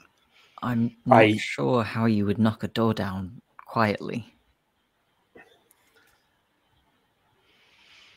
How sturdy was the door to my room? I'm aware of Alindra's prowess. Is it a one Alindra job or a 2 Alindra job? It's definitely a 1 Alindra job. It had like a little latch, but not like, you know, a big bolt or anything like that. You think one sharp blow would certainly knock the latch off your door. They're not terribly sturdy. They're made to look good rather than be, you know, massively protective. And certainly there's a fair amount of noise in this common room from kind of shouts from the chefs and plenty of people at tables. Like, yeah, if it took one sharp blow, you think you might not draw people's attention, but maybe you would. So, but on the other side of that door, there is a man, and if we knock it down, he will almost certainly shout for help. Are we not just best off at this point just knocking on the door and hoping that he can answer it? Steo said that it's possible that he can't answer it. It's possible. It's possible that he will just say, "Let yourself in. Let me hear what you have to say," and then we don't raise suspicions that way. Yeah, we're immediately going to raise suspicions now as well, because why would the third brother, be informed when he can't move to assist the 2 that are accidented? Alindra, I'm going to let you know that the doors are latched, not bolted. You could probably knock on it hard enough and open it. And you could do so without attracting too much attention, given the ambient noise in here. Right. We need at least one person to stay in here to stop any messengers from coming through. I can do that. I will go and open the door. I will need somebody with me once I've opened the door to make sure that we can suppress this Templar whilst also getting the crate out. Ideally, the 2 of us that go in should have ways to cover our faces once we've gone through that door there. I will be outside the window to receive the crate as you pass it out to the window. Right, so who's coming in with me? That will leave me, as Ascarai isn't here. Right. So Anton is stopping Ascarai's messenger if it comes through. Aaron and I are going through there to pay our friend a visit. Steo's waiting outside the window. Okay. I will take the chest without waiting for you, and I will take it straight to... We're in the south. We're in kind of the central west of Thistlehold, are we? You are in the southeast of Thistlehold. Southeast, so completely the wrong way. I will take the crate straight to the salons. It's close enough. Okay. It's a fair walk through Thistlehold, but yeah, I mean, that's where you're going, so. Let's regroup in an hour at Pick a Tavern, not the Witch and Familiar, not the agency. Brew again. Brew. Okay.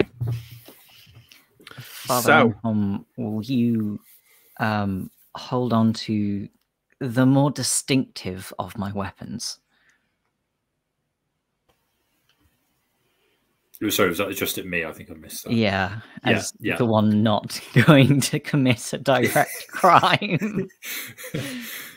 Of course, Adar. This will be tight quarters anyway. Better for knife work. So I just don't want the Dar family blade being found No, at the absolutely. site of a breaking and entering. So it sounds like we've got quite the plan set up. So on that, let's go to Askarai. Askarai, can you give me a vigilant roll at +1, please? This is going to be like a 1, and I'm going to get Here the comes most the one. reliable, greatest messenger to ever Who's walk. already run there and is diving through the door. Okay. I rolled an 11. I actually make it. Okay. You find yourself... you know what? People in the chat were howling for the messenger goblin, one of the messenger goblins to turn up again. So you find a young goblin with a kind of like an interesting kind of woolen cap to take said message for you, and they're just kind of like not too far away. You've just had to go a couple of streets to find a little gathering of urchins on the corner. Some of them kind of selling trinkets, and a couple of the others offering their services as messengers and kind of couriers and things like that. And yeah, you can hand them a coin. And what you know, they're kind of looking up at you, cap in hand. What message would you like, sir? Okay.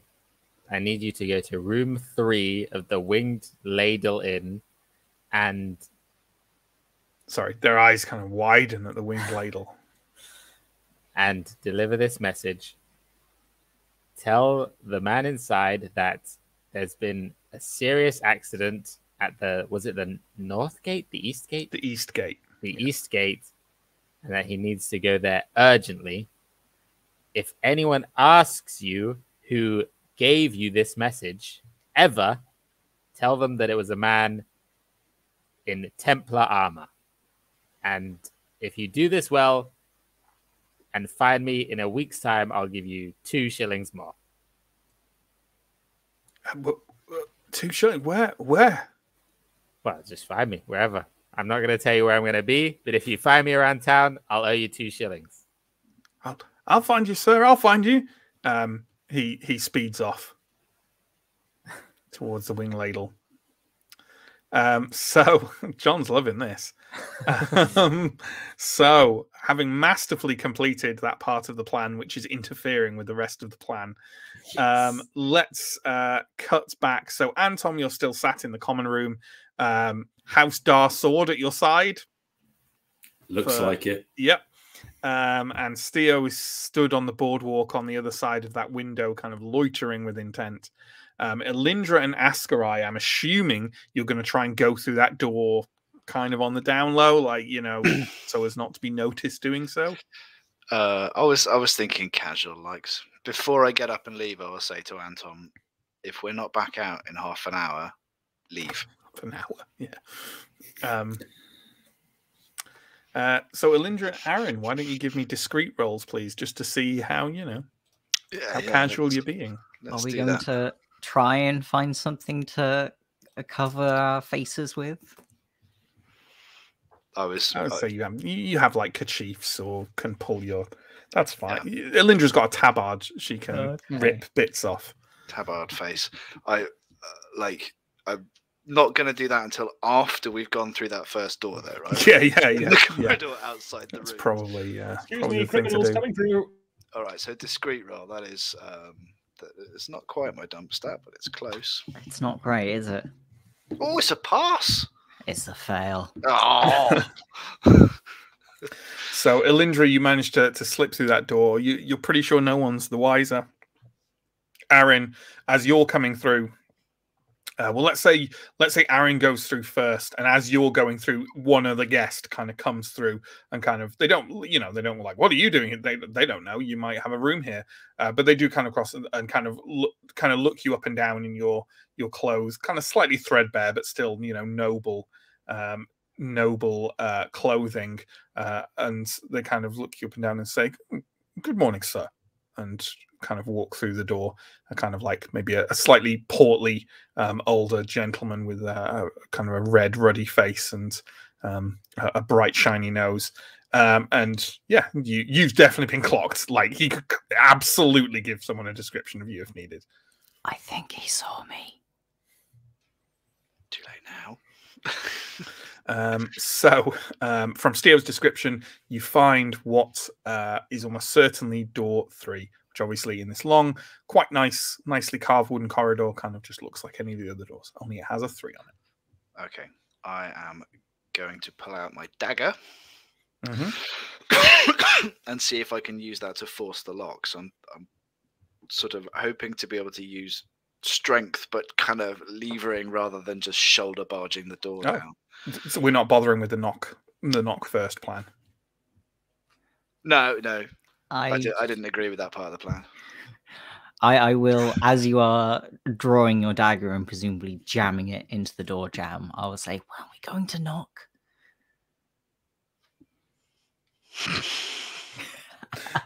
Sure. There's a brief pause and then a quite strained voice on the other side of the door says, "What?" I looked at Aaron. We've got an urgent message for you. Message from who? From you. I don't know, some Templars. I mean, they are brothers. I have mentioned this multiple times. Okay, your brothers. My brothers. A moment.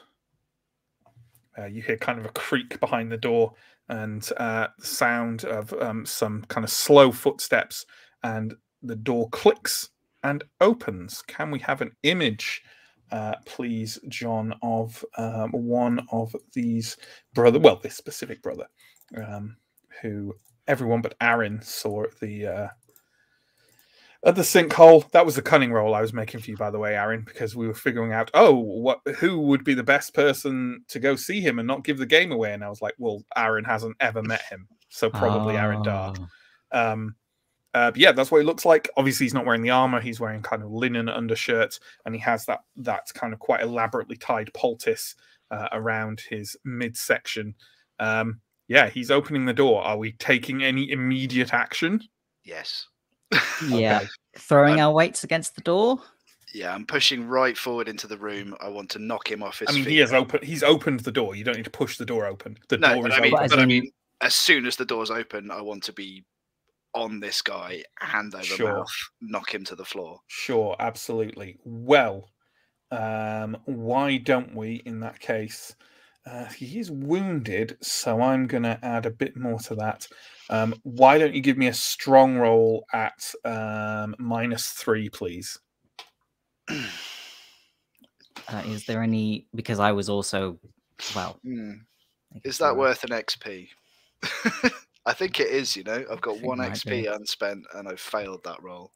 Well, there we go, then. Aaron will get a chance if you don't, if Aaron would do the similar thing, but I don't think Aaron's strong is his particularly good suit. It's not terrible. It's better than my persuasion and discreet. Okay. No, I think I'll spend the XP and go for the reroll here. Okay.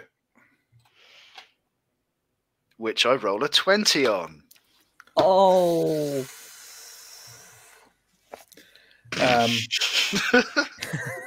So, Elindra, that's well spent. As soon as the door opens, you kind of obviously kind of leap forward with intent. Despite the man's obvious woundedness, clearly his combat instincts kick in. He takes a step back and just kind of swings one hard fist right at your face. Does anyone know what a punch, how much damage a punch does? Is it a D4 or it's a D4? It's a D4. Okay, then I'm going to roll a D4, and obviously this won't be armor because I'm going to see how hard he manages to clock you. That's just a 2. So maybe that's a black eye in the morning. Maybe he punches you hard and you kind of reel back. He seems to be toppling backwards as he's doing this from the exertion. Aaron, what are you doing? Are you gonna roll strength now? I'm gonna quickly remove this to have a quick look at my character sheet.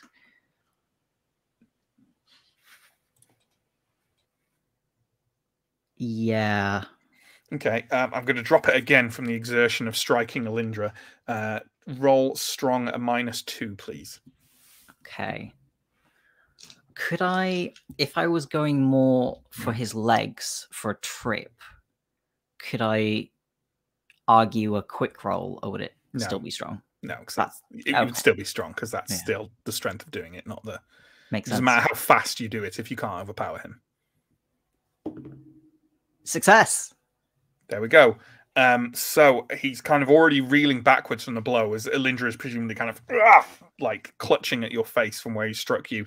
And yeah, you dive towards him and you can kind of spear him essentially, catching him where he's wounded around the midriff.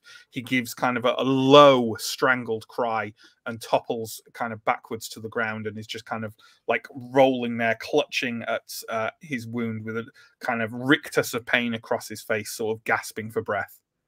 And presumably, are you going to like kind of try and, you know, are you hand over mouth? Are you gagging him, or what's going on? I'm trying. I probably can't gag. Start again. I'm going to try and gag, like put my hand over his mouth, but also like pull the bed sheets over his face so he can't see us as well. Okay, sure. Yeah. That makes sense. Kinda. I'm just trying to figure out in my room if you're right next to the bed, because you're probably not. It's probably a bigger room than I'm thinking of. Yeah, I think it is. But you know what? Actually, on the plan, the bed is kind of close to the door, so I'll go with yeah. Okay. So yeah, you can do that. You kind of pull the sheet over and just kind of smother, I think is the word. Smother him. Trying to smother him. Yeah, you can kind of like, you're wrapping the sheet round his head, right? So he can't see and maybe he can't be heard particularly loudly. Yes. And probably can't breathe. No. Well. I don't see why that wouldn't be the case, but sure. I don't want to suffocate him. Well, for the moment, he's not suffocating, but he's clearly in a lot of pain, and you're kind of like, you know, normal people, I think, put a cloth around someone's eyes rather than just drag bed sheets and hold them down over a wounded man's face, because that is smothering someone, not blinding someone with cloth. So I meant just sort of pulling it over, not like wrapping it around his head, just like drawing it over. Okay, sure. Yeah, he's got a sheet on his head. Yeah. God knows how he'll get out of that. And yeah, but no, you've got him kind of pinned down. You've pulled kind of this sheet over, so he's not really thrashing at this point. He's in a lot of pain. But yeah, there is, yeah. Okay, Elindra, I assume you're getting in that room and closing that door quickly. Yes, step in, close the door, start looking for a crate. Directly under the bed, there is a crate that exactly matches Decamedo's description. Okay, so assuming that Arendar looks like has this guy pinned. He certainly does for the moment. Maybe he'll start fighting back, but at the moment he's just seems to be in a lot of pain. I will open the window. I will try to lift the crate out of the window. You very, very easily lift the crate, drag the crate out from under the bed and lift it up. Okay. Very easily. Like almost no weight to it at all. Okay. No rattle. Right. Let's have a look around in the room for something that looks heavy and about the size to fit into the crate. Sure. Why don't you give me a give me a vigilant roll. Vigilant. And you know what you're looking for, so you know what, take a +2. Cool. I might well need it. I need a 12. We roll a 5. Okay. You have a very quick look around the room. I mean, it's a nice room, but there's not a lot of places, you know. And it's directly onto the boardwalk, so you know, there's nothing underneath. There's nothing underneath the beds.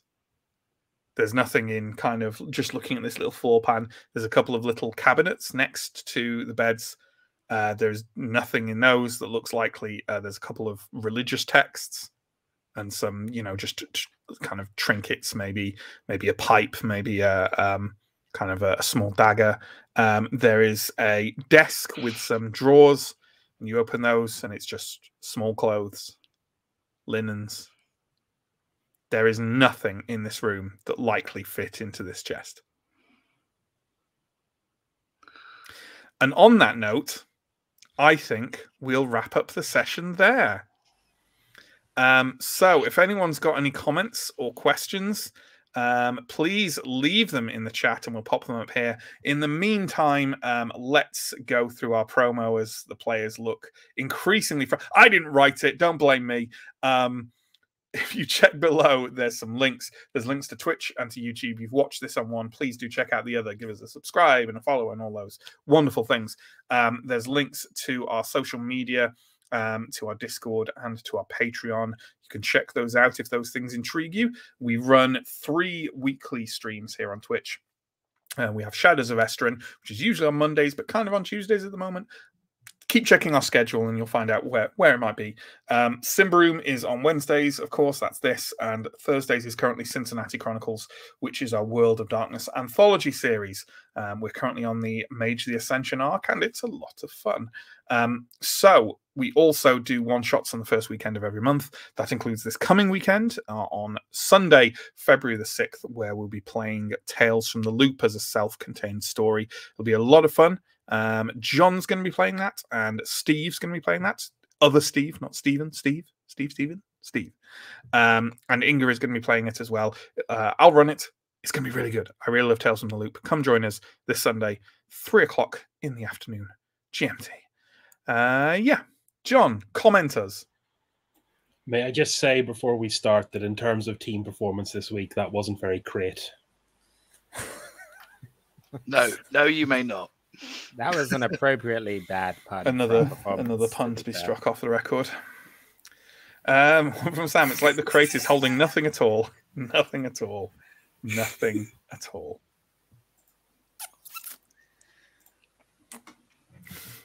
$42. How annoyed at the players?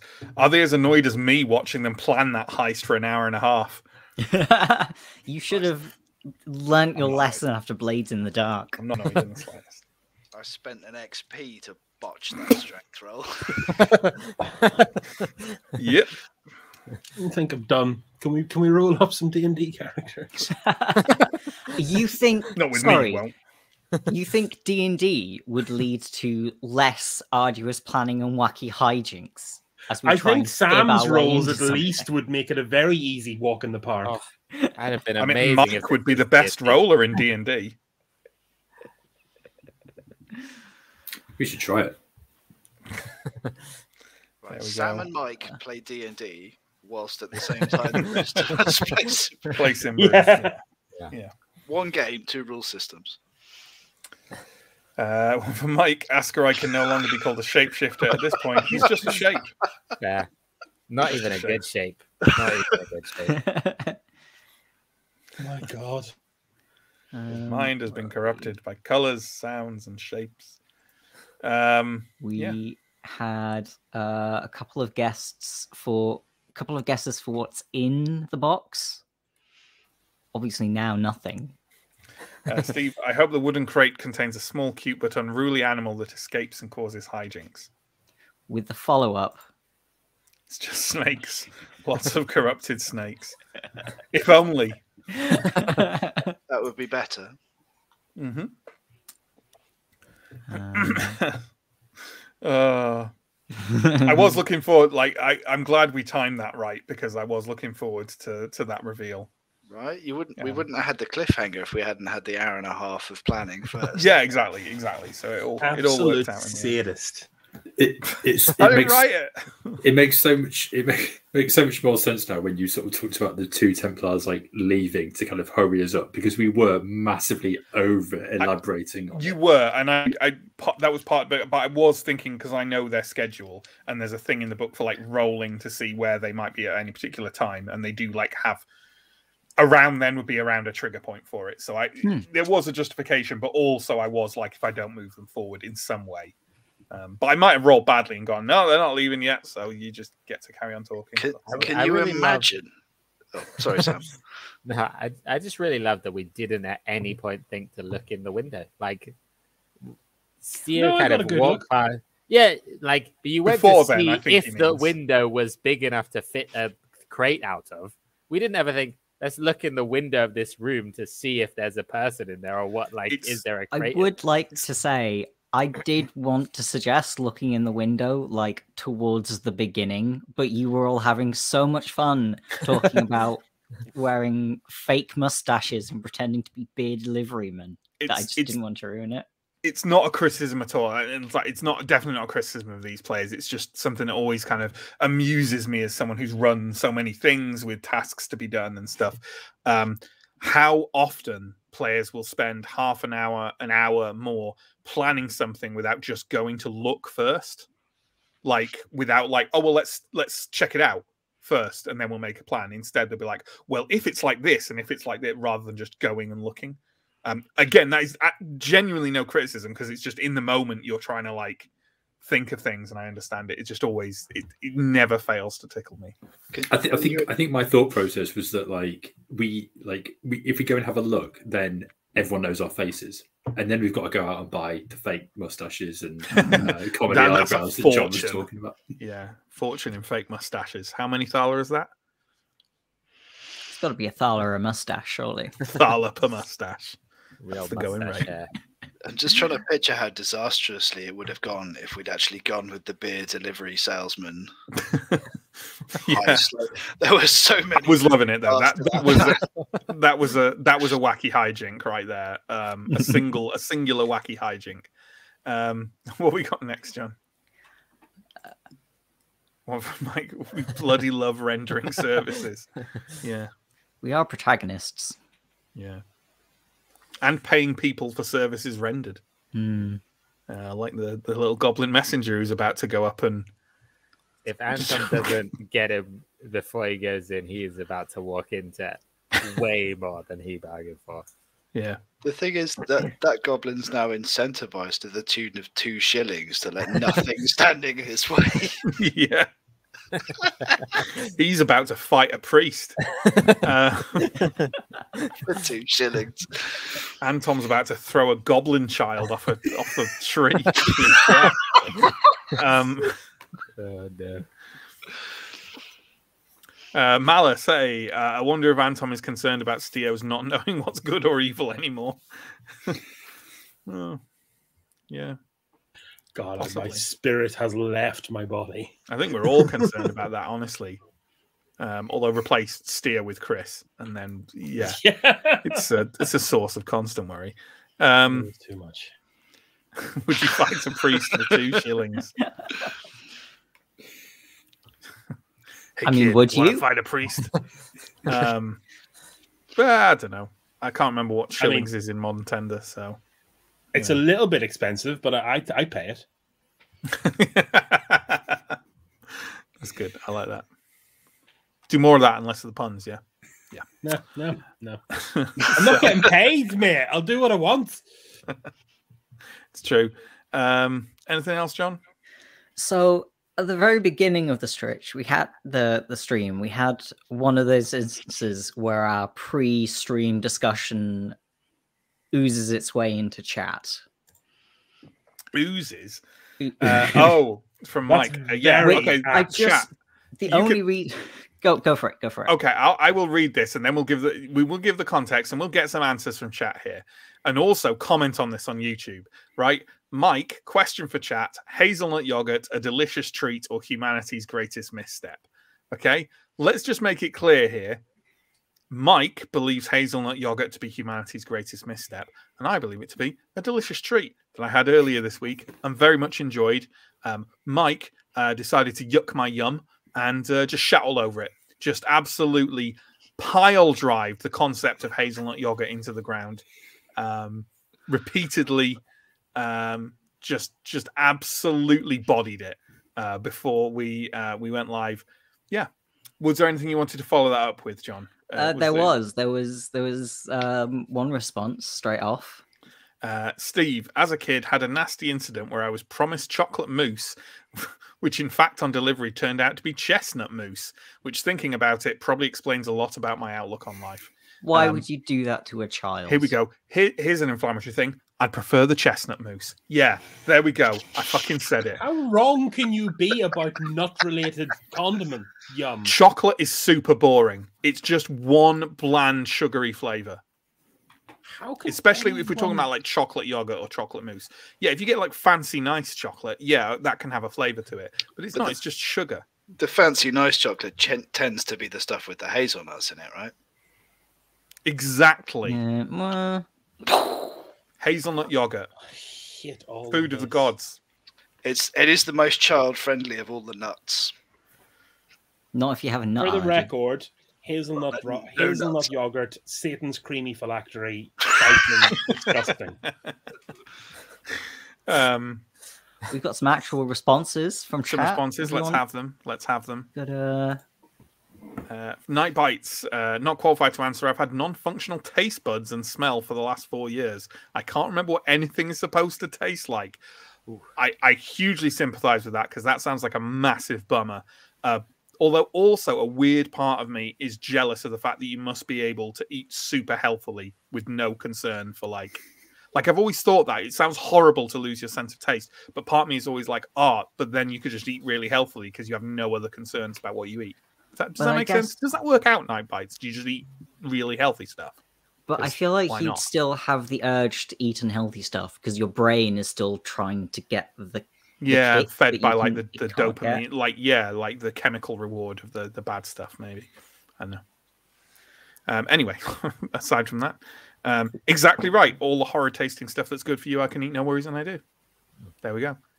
Silver lining. You see, silver lining. My father has exactly the same situation due to some phenomenally bad advice he was given by a chemistry teacher in like 1970, and he eats awfully. Oh well, that's terrible. This is all gone a bit talk radio, hasn't it? It has a bit, hasn't it? You weren't here for the Pringles incident. This is what people do on Twitch. This is the shit we need to do. All right, okay. Engage the community. Okay. Yeah, have to say I've never had it, but I do like most hazelnut flavored stuff. Well, then you are a blessed individual, Malice. That's all I'm saying. 42, never tried it, but can't see why it would be bad. You're in for a discovery. A horrible Stygian, non-Euclidean taste transfer of. Yeah. I'm going to get some more of that hazelnut yogurt and I'm going to eat it on stream. I hear it. That's all I'm saying. Patreon exclusive. The next buffet we run into is going to be pure hazelnut yogurt. Yeah. There is a hazelnut yogurt category on Twitch, right? There'll be one on OnlyFans.